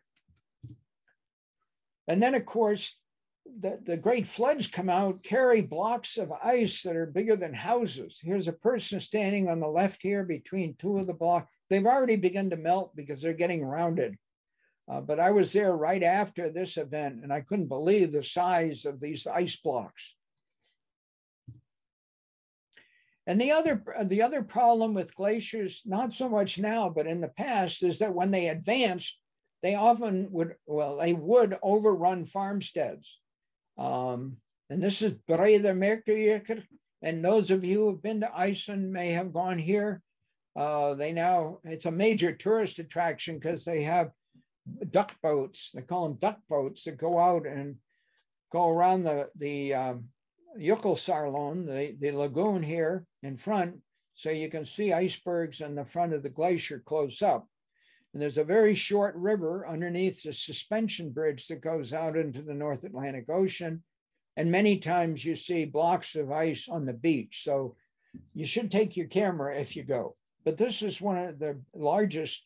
It's made up of 4 different glaciers that merged with the medial moraines in between. And you can see over here, this is a surge type glacier because the tephra bands in the glacier are all disturbed, which shows that this is a surge type glacier. Here's our 4. This was done by the University of Glasgow. They have maps from 1903, 45, 65, and 80. And the Breiðamerkurjökull at that time, at the turn of the century, the 1900th century, this glacier almost reached the North Atlantic Ocean. And since that time, it's been retreating and forming bigger and bigger proglacial lakes in front of them. Another problem is a surge type glacier like Jökulsárlón. It can have glaciers. This outlet glacier is Hagafellsjökull estuary, has gone into Hagavatn, and is now pushing the water up and out, displacing the volume. You can see here it's entered the Hagavatn, and now it's spilling out through this discharge, which I took a picture of. And you can see an enormous amounts of water are now coming out and heading out onto other parts of, to the south of this, and some of it is farmland. Then the last couple of slides is Otter managed to catch by chance a surge wave coming across Syðrugjökull, or Syðrugjökull, on the southwestern part of Vatnajökull. And this is a wave of movement that goes through the ice and propels it forward and breaks the ice up into huge chunks. And I'm going to show you a picture he took of what the margin, the normal margin of a glacier is fairly shallow. You can walk right up on it, but not this one, because the surge of the glacier came forward. Here's a person standing down here in the bottom left. You can see the front of this glacier, which was flat before the surge, is now a jumbled mass. The last 2 slides, this shows Iceland as it is today. There's one island off the north, Grimsey. It has a really good mostly paved around the perimeter, Route 1. And of course, all the cities and towns are paved roads. When I first went there, the towns would have a paved road, but everything else was gravel. But Iceland has done a phenomenal job in developing a a really good road network around Iceland. And the last one is a technological achievement. The University of Minnesota in Iceland paired up with the Central Intelligence Agency to take stereo pairs of high resolution satellite images, convert them through stereo photogrammetry into height models. And they've been modeling the Arctic and the Antarctic. The Arctic will focus on, including Iceland, where we now have a 2-meter digital data set of all of Iceland. And the reason this is important in glaciology is that over time, if you were to do this with these glaciers sinking, for instance, Vatnajökull is melting so quickly that the fishing town of Hutton in the southeast, the whole bay is shallowing. So pretty soon they will have no way to get into the bay to anchor because it'll be dry land. It's called isostatic rebound of the crust as the ice is melting.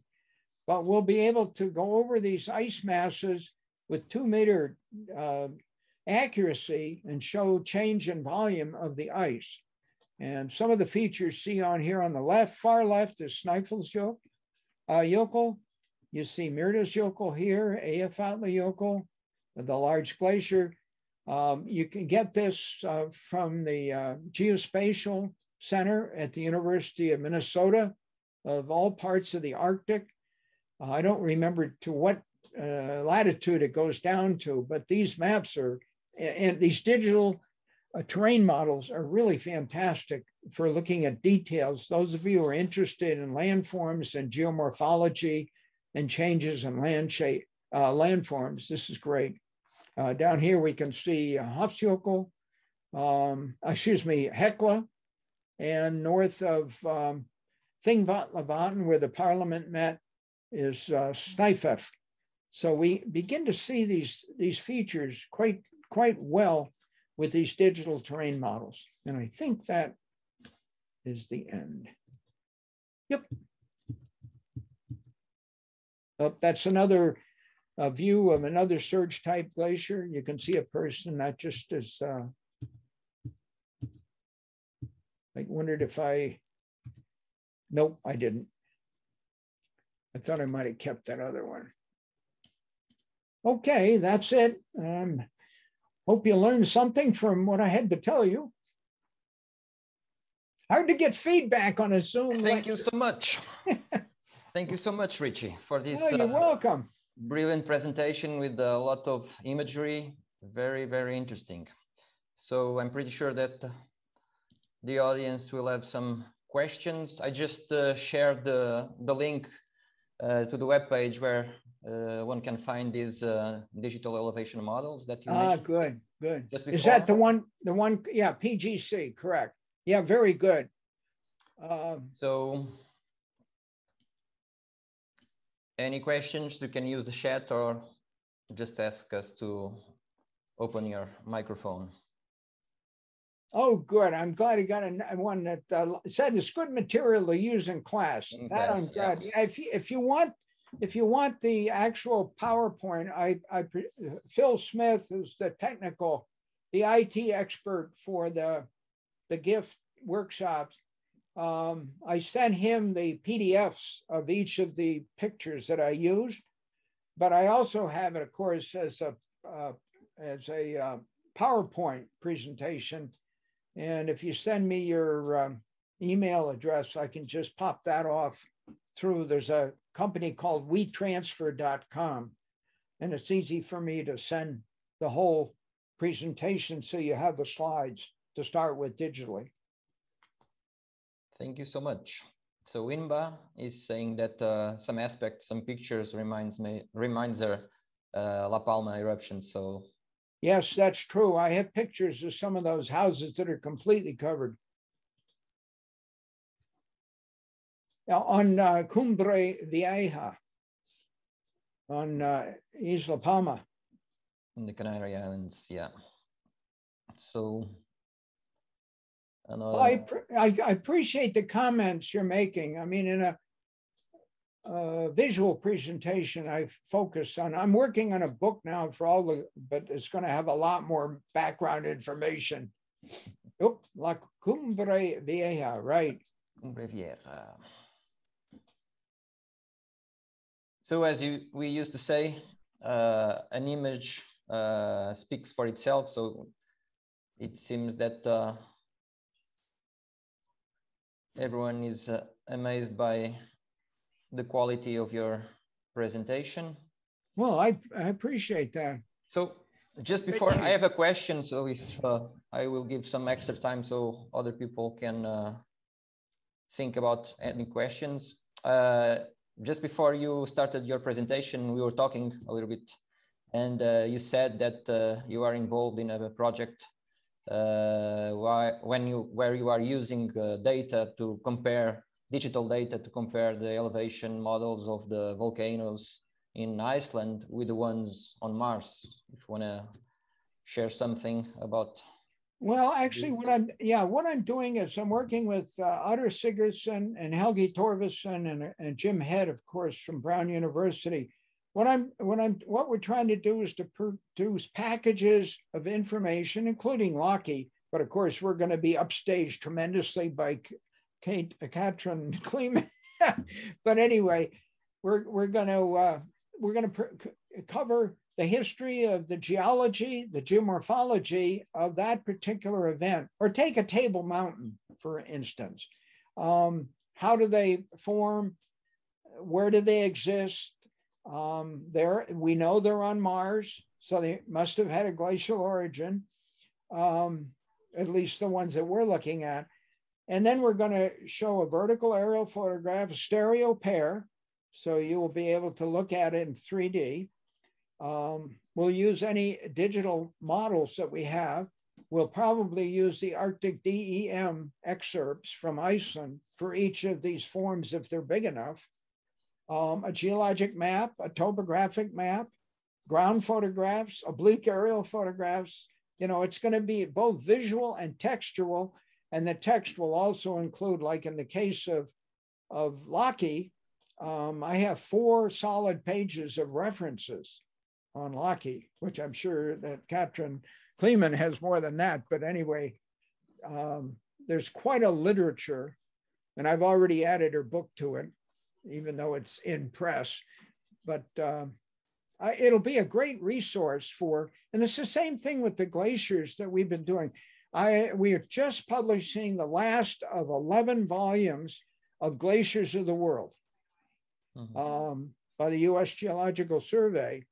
And that's available all online, including the synthesis volume that was published in 2012 on snow, glaciers, floating ice, and permafrost. There's enormous amounts of information if you know where to look. That particular series has every single glaciarized areas on the world, looking at it from the trees, not from looking at it from the forest, not from the trees, because we, of course, couldn't possibly do that, like the Randolph inventory, to try to get to each glacier. We've done that in Iceland. And we hope to do a similar thing on the volcanoes, because Iceland is representative most of the volcanic types that you'll find on Earth and Mars.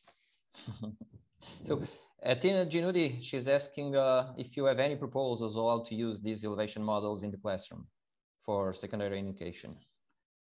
Say again, is that to me? Yes. So if you have any ideas, any proposals to use digital elevation models in the classroom for high school students? No, I haven't. I've worked with the American Geosciences Institute on one of their books, and with a group of people, much like your teachers, trying to get some of this stuff out. I've worked for years on global environmental change and looking at the Earth as systems, you know, the biosphere, the geosphere, and et cetera. I didn't have that proposal. One of my lectures is on planetary volcanism, where I compare Mercury and Venus and Mars and what have you. I do have always thinking about teachers at all levels of education as to how they can use these materials and make sure that it becomes available digitally. That's my contribution to the science, in addition to the hundreds of papers that have been published. But I always keep my mind on the idea that this needs to be in the classroom as well. That's essential. I agree. So I think we still have some more questions. Alison Moran, leaving for Iceland tomorrow. Lucky. Oh, yeah. Lucky one. Any must do spots that will be accessible early April? Yeah. Oh, well, not in the center of the island, because most of the gravel roads across the island in the center will still be snow covered. But the best place to go is the south coast. Go along the south coast. You can visit the waterfall. Iceland, by the way, has the wrong name. It should be called Waterfall Land. For anybody that's been there in the spring, in particular, when the snow is melting, there are waterfalls everywhere. Seljalandsfoss, Skogafoss. You can go out onto the Solheima Outlet Glacier, which is retreating, very easy to get to. You can visit other glaciers and Skafta into Vatnajökull National Park. All along the south coast, if you're only there for a few days, that's really the route to take, because it's easy to visit places. All of the gas stations they're called nesties. They all have little tiny restaurants, so you can get food, which we never, in the old days, there wasn't any gasoline, there wasn't any food either. But now it's very easy as an individual to rent a car and go on Route 1 and travel to these places and visit them and take your time and enjoy yourself. Thank you for the tips. So I'm giving priority for the non-committee members. So Fotis, do you wanna, you can use, okay, Fotis from Greece. Christos Proditis. Hello to everybody. I'm sorry I have no camera for the moment. I have to tell you that it was a marvelous presentation. I'm going to use it as it is in the classroom. Also, I have 3 students from my classroom who are attending this right now, and they liked it very, very much. It was a very, very interesting presentation for the volcanoes in Iceland, and we have such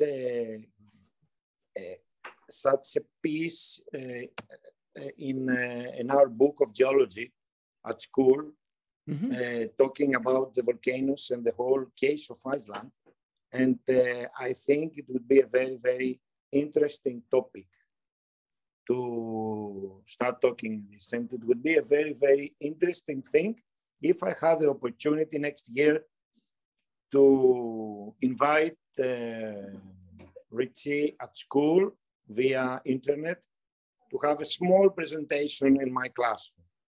Thanks a lot. Thank you very, very much. So it's a challenge for you, Richie. Yeah, I appreciate that very much. So Richie's email address is on the brochure, so you can contact him afterwards. Yeah, it's geoinfo@comcast.net. Okay, Kostas, your turn. Thank you. Thank you very much, Professor Williams, for this nice presentation. You're welcome. I have the following question.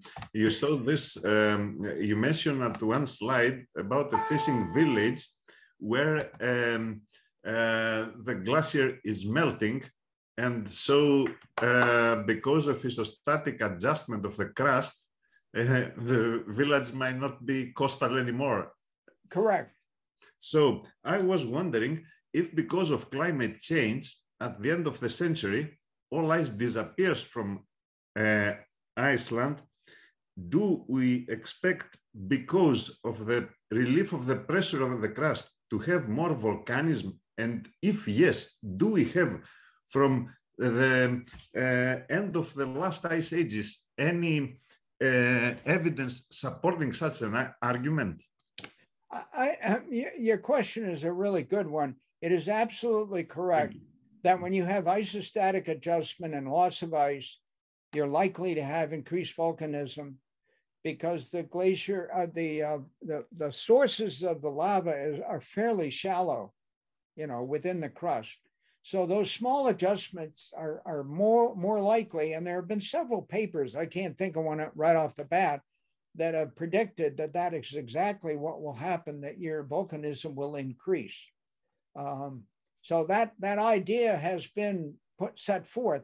I don't think we have that much. I mean, after all, most of the ice disappeared in Iceland about 10,000 years ago and then came back, you know, as the climate changed off and on. Some of it stayed at the higher elevation. For instance, all of the Greenland ice sheet disappeared, except for some small places during the last interglacial.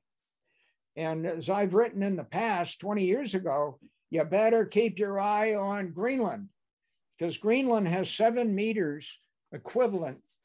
You take about 300 cubic kilometers of ice and you melt it and you raise global sea level 1 millimeter. Greenland has enough ice stored that if it were to melt like the last interglacial 130,000 years ago, you would have the sea level go up 7 meters. That would be a catastrophe for most coastal regions on the planet. And I mean, here I am on the East Coast of the United States. Every single coastal airport would have to be relocated. I've often said that the cost of having to accommodate what's going to happen, and it's happening at a much faster rate than scientists predicted as much as 20 years ago, that it's going to be equivalent to our defense of spending. We spend $1 trillion a year in the United States on the Defense Department. And we're going to have to exceed that because people are going to demand help because all places like Miami are going to go completely underwater. And so that city, as it currently exists, New Orleans, all of the coastal cities, Annapolis is now going underwater periodically during spring tides. Same thing in Miami. It just is going to get worse. I mean, that's another whole subject is the impact of the melting of glaciers, whether it be green. Remember, if you take all the mountain glaciers of the world, the best you can get is 0.5 meter of sea level. So even when you look at Iceland, you say, wow, that's a lot of ice, but that's only good for what, 1 centimeter for global sea level rise? But you've got Antarctica with 65 meters worth. You've got the other ice sheet, Greenland, with 7 meters. It's Greenland, the one that's the most vulnerable. But we're now seeing signs of Antarctica beginning to fail, the big ice shelves that are buttressing the glacier ice that's on land. I think this is going to become one of the rest of this century. I won't be around, but anyway, you guys will. I think it's going to be one of the great issues that are going to have to be tackled.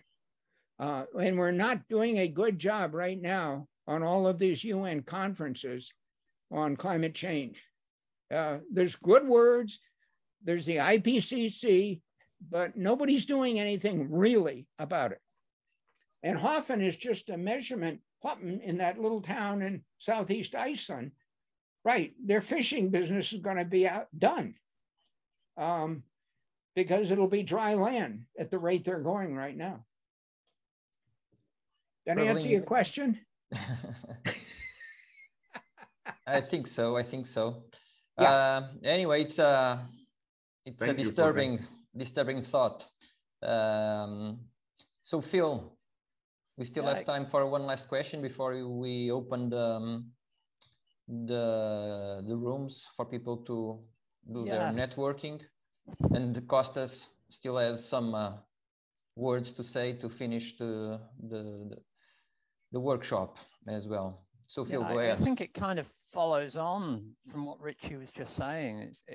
You talked a lot, Richie, about all the different natural hazards over there in Iceland. And you mentioned about the Icelanders' view on it in terms of you know, they essentially throw money at it. They get together and they fund, you know, the solution once the problem has occurred. Correct. But with it being such a volcanic, glacial-ridden, earthquake-threatened area, is there a lot of preemptive work happening in the background to enable them to live and develop as they currently are? Because, you know, you spoke of the population of Reykjavik effectively doubling in, what, 30 years? So how do they deal living in such a dangerous land, really? I don't know. The interesting about the Icelanders as a cultural group, aside from the fact that they've maintained their language through thick and thin, which is absolutely miraculous when you've considered the Danes had control of them. Of course, they wanted that to be the major language. But the Icelanders kept their original Norse language, which knit them together as a group, no matter where they live. You do not find any dialects of Icelandic to speak of anywhere in the island. It's all still, unlike Switzerland, where you may go from valley to valley and have a different dialect in German or whatever. In Iceland, they have stayed together as a cooperative group that is quite amazing. And they have all groups of people working on these problems. They also, at one point, I don't think they finished it, they were trying to develop a new constitution that would encompass more environmental issues than the original constitution. Another thing they're doing is they're trying to figure out how to develop a submarine cable that can go from Iceland to Ireland or Scotland to take their hydropower and export it to Europe. Now, I mean, hydropower is, it does damage the land and inundates to produce the reservoirs and stuff like that. But of course, it's going in the right direction. The United States could sue the Dane, it could do the same darn thing because it has huge areas in southern Alaska that abut British Columbia, where they have ice and steep rivers and thousands of meters of elevation differential. They could build hydropower there, DC transmission. I mean, there are solutions to these things if people would get together and put their minds at it. You're quite correct, Phil. It's a matter of willpower with minds that can actually, the engineering that's needed. Many of these things are solvable, but to be honest with you, the biggest single problem we have are people. We're heading to 8 billion. We may not stop at 10 billion. How many Earths do we need to support those people? So that's another whole issue that nobody talks about because of the religious, factions that never want to discuss that in public. So, I mean, these are all things educational the teachers have to try to deal with and then deal with politicians that don't want them discussed. But I mean, these are really phenomenal challenges that we have as a people. But the Icelanders serve as an interesting model of how a small society can actually agree on something. Remember, they only have 63 members of parliament. I mean, heck, we have 437 members of the House and another 100 senators, and none of them can agree on anything. I kind of see what you mean in terms of their unitedness. We see it in a simple terms, just in their football team and the support that football team gets. They play as a team and have done remarkably well. And maybe that's, a reflection on Icelandic outlook generally. Yeah, it is. It is. Remember, I guess it was 2 years ago when they took on the Brits. Yeah, I didn't want you to mention that, Richie, but anyway. That was quite exciting. David and Goliath. Indeed. A good biblical story. There are a couple of quick questions in the chat, Richie, which we should get to because they're from teachers rather than the committee. Yeah. Karas asks, how much does the sea level averagely rise right now every year? Do you know that? It's about 4 pennies, 4 millimeters per year. Okay. And it's accelerating. between the beginning of, between 1900 and 2000, it went up about a third of a meter in the eastern United States. I mean, we can see that in harbors that have granite walls. We can see, you know, where it was from pictures and where it is now. But it seems to be accelerating. About 4 millimeters per year. But that, the east coast of the United States, because of the Gulf Stream and the forcing of water to the west, because of the Gulf Stream and the speed and the volume of water, we have a higher sea level potential than other areas. So it is not exactly the same all over the world. Okay, and the final one, Dionysus asks, how does exist a glacier over a volcano? Would the heat of the lava underneath not melt the glacier? Well, most of the time, the surface, unless it's an active geothermal area, and I could have shown a picture of the northern part of Vatnajökull where I've been, where the glacier is missing because of high temperature geothermal activity. Keeps the snow from accumulating there. But that's just a little localized area. Most of the time, the surface of the Earth is, in effect, on the bottom of the glacier is at freezing or below freezing. And so it's only when you get a fissure opening up that the lava wells up that it melts the ice.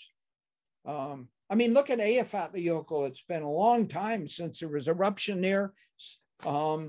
We do see depressions in the calderas every once in a while, ice cauldrons, where it says it's melting from below. And so the ice is subsiding over that melt thing. But it's not a volcanic eruption. It's probably just geothermal activity at the base. Thank you so much. You're welcome. A great, thank you very much, Helder. Thank you. Thank you. And, I think you Phil deserve a Christos. virtual round of applause. So everyone is clapping, I'm sure. Yeah. And anyway, I think people as your contact, and in the near future, you'll be receiving some emails from enthusiastic teachers. Yeah, oh, good. I like collaborate enthusiastic teachers. That's the best kind. Thank you so much. You're most welcome. So Costas, it's your time to wrap up and give some final, share some final words with the participants, and afterwards we will move to the networking event. Okay, I'll be very quick. I would like to thank very much today's speakers, but also the speakers of the other days who might be here or may not be here for this very nice and interesting workshop. I would also like to thank the teachers who attended the workshop. And we hope that in the coming years, we would be able again to have in-person workshops, because as nice as they can be, the internet workshops, the in-person is also a very nice experience. And I would also like to ask the teachers to complete the evaluation form so that they help us improve future workshops. And that's it. Thank you very much, everybody. Thank you, Costas. So I think we had a rich and full week of traveling around the world with the different aspects of geosciences, with different inputs and even the interdisciplinarity between different topics and even art today. So I think it was a great week of sharing, and now we will have the opportunity to continue, and we'll divide randomly the teachers in different rooms, so you can share your experiences and, who knows, start some new interesting collaboration projects. So let's open a few rooms and see you soon. Thank you, Helder. Thank you. Thank you, Helder.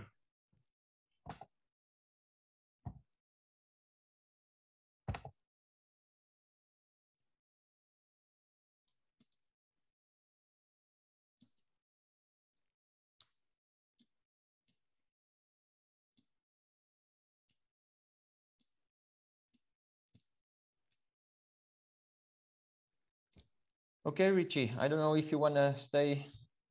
Yeah, I'm just going to say thank you very much for inviting me. It's been a very exciting morning for me, and I appreciate very much all of the very nice comments from teachers and others, and hope we can get together again sometime.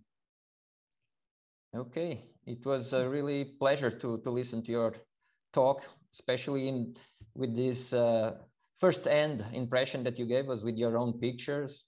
It was really, really interesting. Yeah, well, Thank good. you so much.